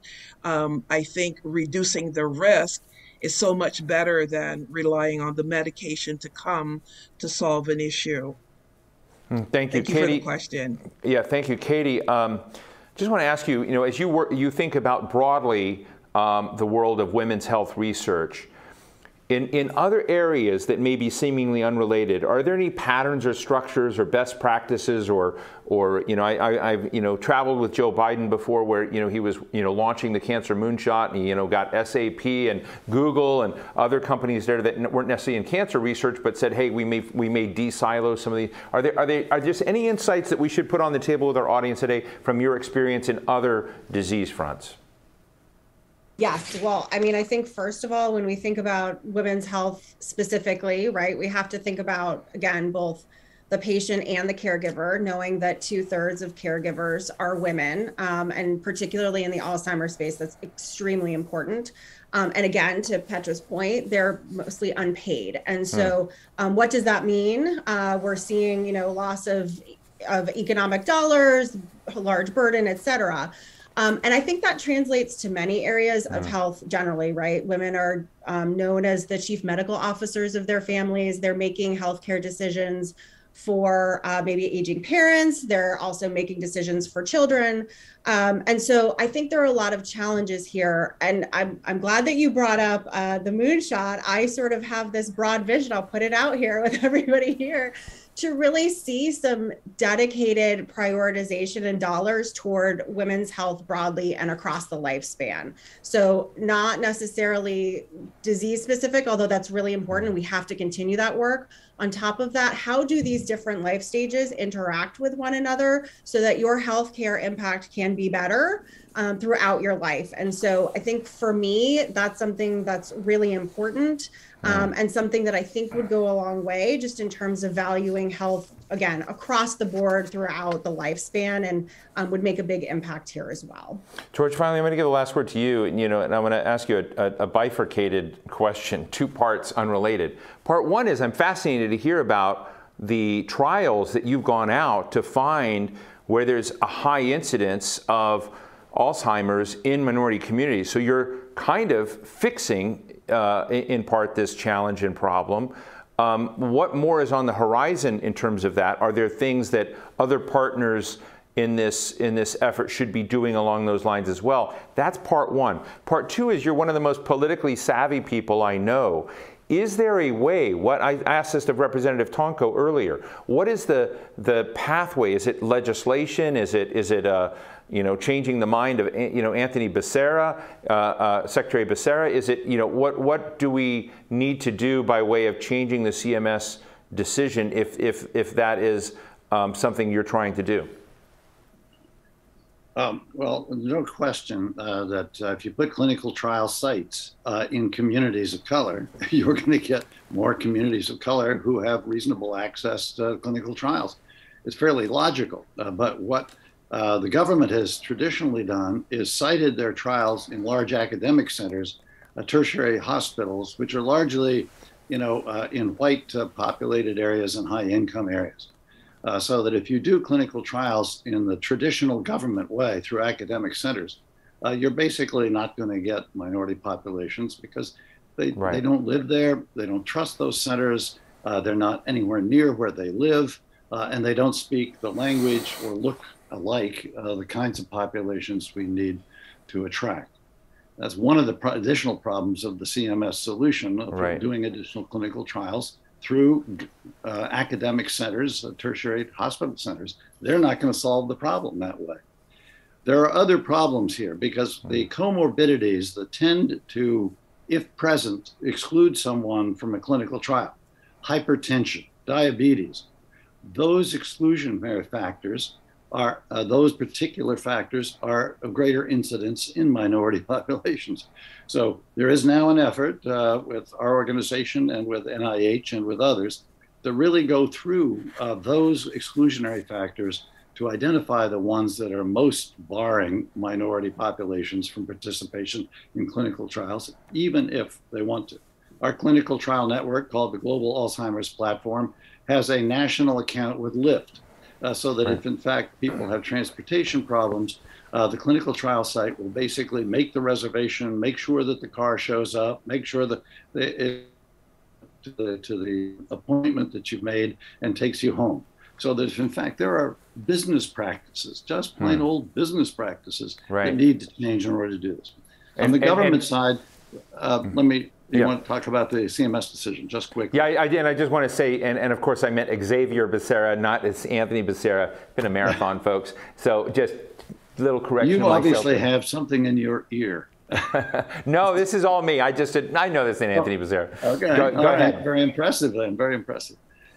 Well, the CMS decision is a proposed decision, and they're going to come out with a final decision in 2 months. We hope they change their mind. That they cover these drugs to label so that everyone can have access, so that we can actually, through a variety of techniques, understand how these drugs work in real world populations, not in a pristine, pure clinical trial population.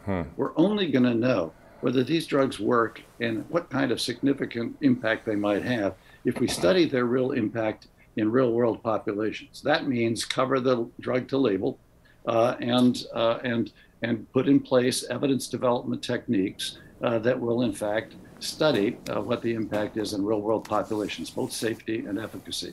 Those that have participated in the Biogen trials, about half of them will say, as they've continued on that drug, half of them say they've been held steady now for 2 to 3 years in an earlier state of Alzheimer's, a much more functional state, and about half are not.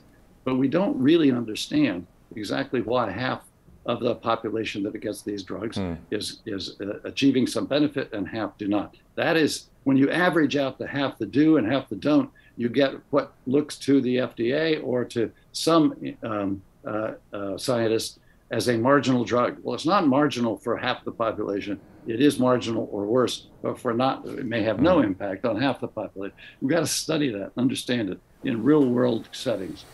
So it will be a change in a CMS. So CMS will have to review its decision with Xavier Becerra and then review it with the White House. And we'll hope that one of those levels of review will make the determination to give widespread access to these drugs, all 4 of them, Biogen, Lilly, Eisai, and Roche, and make sure that we understand how we can benefit the population with wide access. Well, we'll certainly be watching that too. But George, I depend upon you to message me when you hear stuff before I do on that.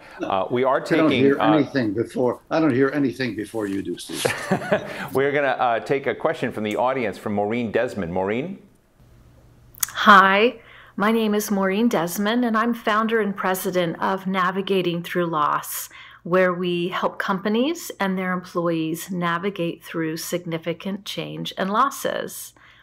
My question for you today is, what are you finding as a means for support, for the family caretakers of those diagnosed with Alzheimer's? Thank you. Let's get responses from all of you. Petra? Thank you for that question. One of the things at Alzheimer's Los Angeles, we provide care counseling for families and family members. We provide caregiver education, as well as a variety of support groups for men and women, adult children, and so on. And we really take the role of the caregiver to heart. We understand the overwhelming task of one day, just being a mom and wife, and the next day, mom, wife, caregiver, and the role and the duties that come along with that. So we appreciate that question. Thank you. Catherine, your thoughts? We certainly need more of them. I think the work of organizations like centers are critical here. The other thing I would add is there's probably need for more conversation about entering that caregiver stage and what resources might be available, right? A lot more education and awareness and tangible resources that you can use so that you can be better prepared as well. That's great. And George, last word with you. I think that I just echo the last two comments. This is basically done, geographically co-located and basically local organizations. Alzheimer's LA is terrific. Caring Kind in New York, but local Alzheimer's serving organizations are central to this particular role. And there's a new organization called Voices of Alzheimer's, which is a small startup organization working with Caring Kind, which provides emotional support. These are existing dementia dyads, that is both a caregiver and an individual with the disease, who provide emotional support almost the day after you get diagnosed with Alzheimer's and you begin to go through the process of the anticipatory grief of having a fatal disease. And they are emotional interventions, explaining what the process is going to be like, explaining what kind of resources will be needed. And so Jim and Jerry Taylor do that and started that organization called Voices of Alzheimer's, and it is terrific. Let me just say as well to our questioner that I already know, because we're going to show a pre-tape and a tape. I taped the conversation I had with Nanette Barragan, a U.S. House of Representatives member from California, who's a caregiver to her mother in this. And I think her answer to that question, which I get into, there's not nearly enough resources given to this. So, but it's a very powerful interview coming up next. But I really want to thank all of you. Wonderful conversation. Petra Niles, gerontologist and senior manager of African American Services at Alzheimer's Los Angeles. Catherine Schubert, president and CEO of Society for Women's Health Research. And George Vredenberg, chair and co-founder of Us Against Alzheimer's. Thank you all so much for joining me today. Thank you for having us.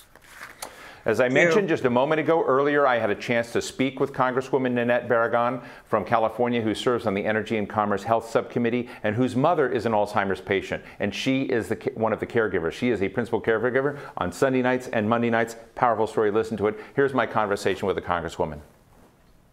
Representative Barragan, thank you so much for joining us. This topic is one that I feel every year. I've been probably moderating for 30 years. And, in the United States of America, with all our resources, the advancements in science, this is one where I just feel like the faster we pedal, the further back we've gone. But I would love you to dissuade me from that, because I know this is an issue of Alzheimer's in America that you care very much about.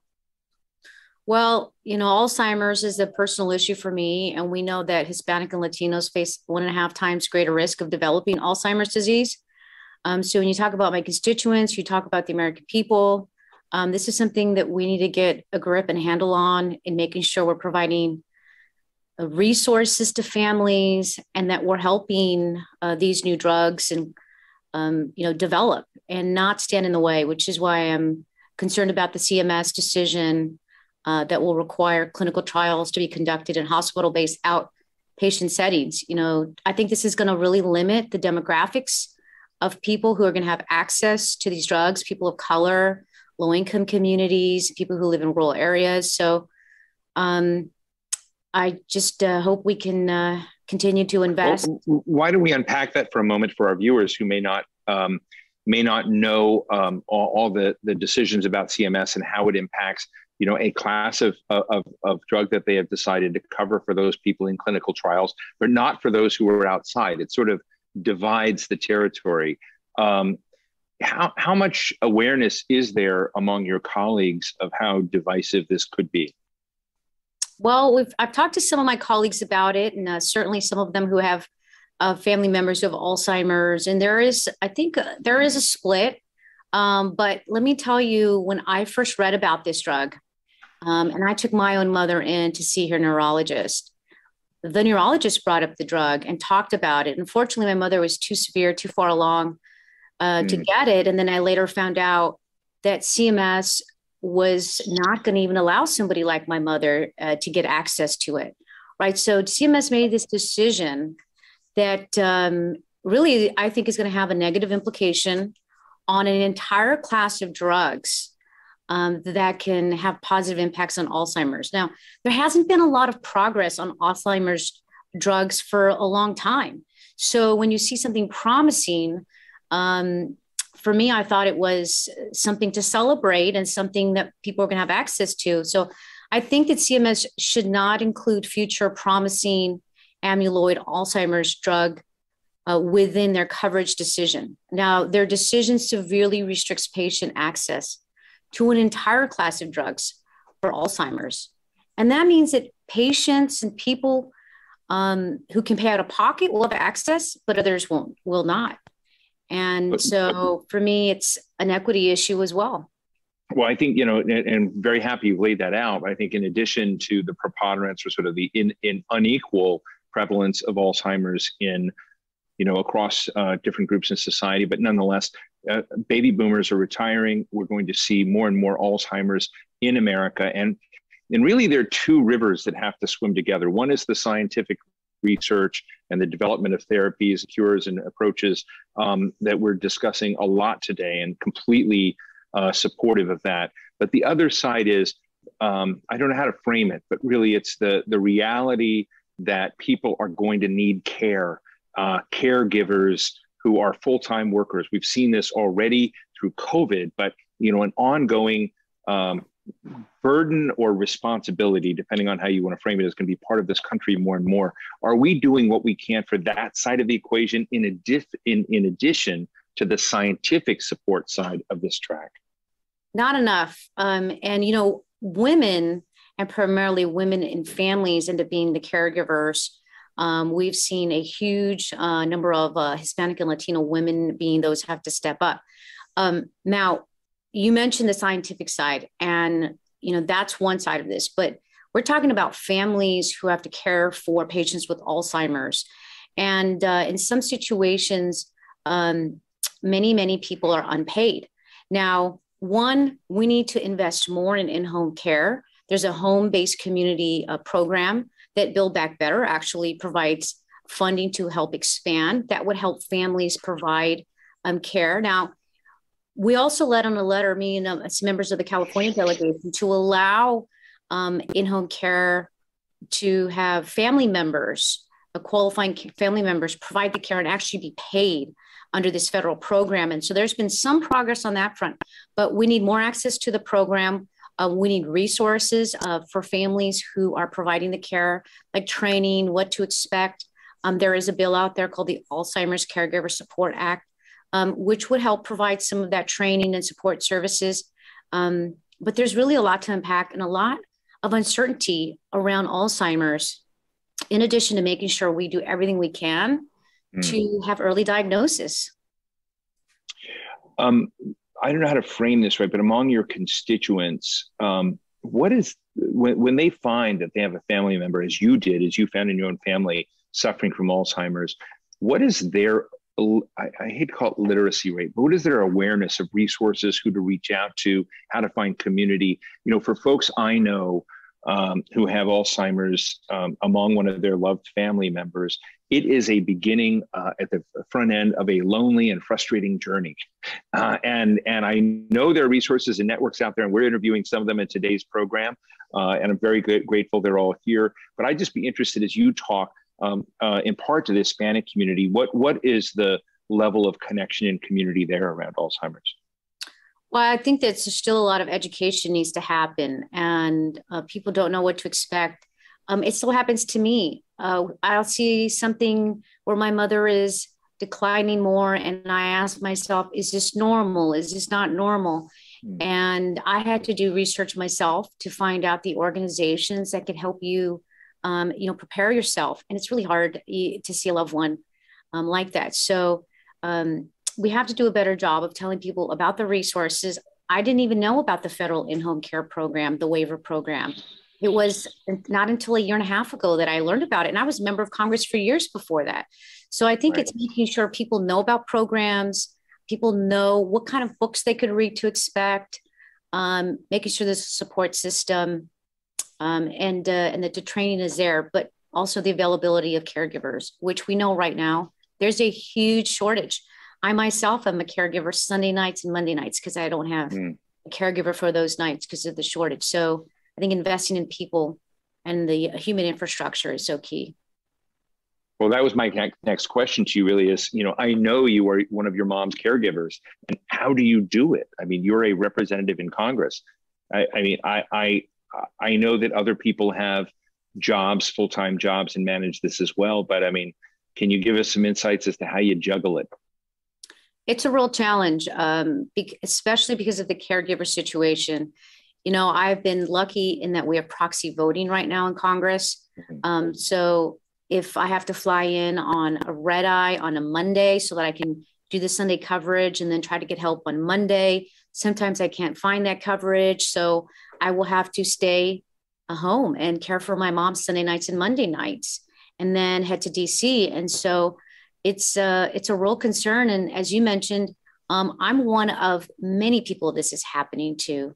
And so we need resources and the ability to be able to provide care. And we know that population is growing of people who are going to be impacted by Alzheimer's. The other thing I want to mention quickly, something I recently learned about and didn't know, talking about education, is this tie-in connection of high blood sugar to Alzheimer's and dementia, something I was not aware of. And if you take a look at the Hispanic Latino community, we already have high diabetes rates. So I think there's a lot of areas where education needs to happen.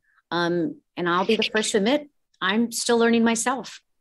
I think, one of the interesting things, if we use you as a benchmark for a member of Congress, I've also interviewed folks like, Diana DeGette, Representative DeGette, and Fred Upton, who are celebrated by many Republicans and Democrats for their Cures 2.0 act and kind of trying to push, bipartisan work around investment in science for the kinds of maladies we're discussing today. And I know this is kind of asking for your gut feeling, but when it comes to what Congress is doing proactively and constructively, I just wonder, because I'm not aware, is it enough? Are we going in the right direction? Are we tilting the right way? What sort of scale do we need to achieve that we don't have? So when it comes to science, NIH, medical research partnerships, what's your gut feeling? Are we where we should be, or do we need to seriously upscale those investments? I think we need to upscale the investments. I mean, look, this is a public health crisis, and we're seeing the numbers, and the impact it's having on our healthcare system is going to be huge and costly, right? As a member of the House Energy and Commerce Committee and its health subcommittee, I'm committed to tackling this problem. Now, I am proud to say ENC recently held a hearing about establishing the Advanced Research Projects Agency for Health. So this new agency would be solely dedicated to accelerating the pace of scientific breakthroughs for diseases such as ALS and Alzheimer's and cancer. And the bill dedicates $3 billion annually to provide much needed research to discover a cure for Alzheimer's. But it's an investment in a cure, but it's also an investment in people, caregiving, and we need to prepare ourselves because this is only growing. And when we see promising drugs, we need to make sure they're accessible and we're not blocking their ability to make that progress. Just finally, the President Biden recently resurrected and sort of pushed reset on his cancer moonshot efforts to expedite cancer research, to sort of de-silo lots of the cancer research community and bring dissimilar parts of the research community together. Do we need something like a White House conference on Alzheimer's? Do we need the power of the president to bring together a lot of the research community, the advocates in that space, patients, caregivers, but I would also say, very importantly, the scientific community into a White House conference on Alzheimer's. I don't know if there's any chatter about that. This is just my own view that I sort of think I've been doing this for 20 years and I haven't seen one. So why not have one? Right. Well, I'm with you. Why not have one? And I wholeheartedly support it, and a good bug in the ear to put to the White House. The reality is that when you talk to folks is that there's a lot of health issues, and it's hard to pick and choose. But one of the things that I was excited to see is that the House fiscal year 2022 appropriations bill included about $3.4 billion, which was an increase of $200 million above the 2021 level for Alzheimer's disease and related dementias research at NIH. So there's some progress, but we've got to tackle this in a huge way. And so I would welcome that level of heightened awareness and action. We need action, and people are, desperate to find something to slow this down or to cure Alzheimer's and its impacts on our families and our loved ones. Well, I'm sure our viewers and I very much value you're sharing your lived experience, but also what's going on in the policy space for this. Representative Nanette Barragan, Democrat from California. She is a member of the House Committee on Energy and Commerce and the Health Subcommittee there. She's also perhaps very relevant today, a member of the Congressional Task Force on Alzheimer's disease. Thank you so much for sharing your thoughts with us. Thank you, Steve. Wow, what a great conversation. Thanks again to Congresswoman Nanette Barragan for joining me. I look forward to talking to her more about some of these ideas she mentioned. That brings us to the end of our program today. What a great day. Big thank you to Eli Lilly for its support, and all of you attendees for hanging with us through these many conversations. I thought it was worth it. I hope you did it as well. Please share today's videos, which will be posted on our website shortly, with your friends, your family, people who care. This is important stuff, folks. I'm Steve Clemens. Be well.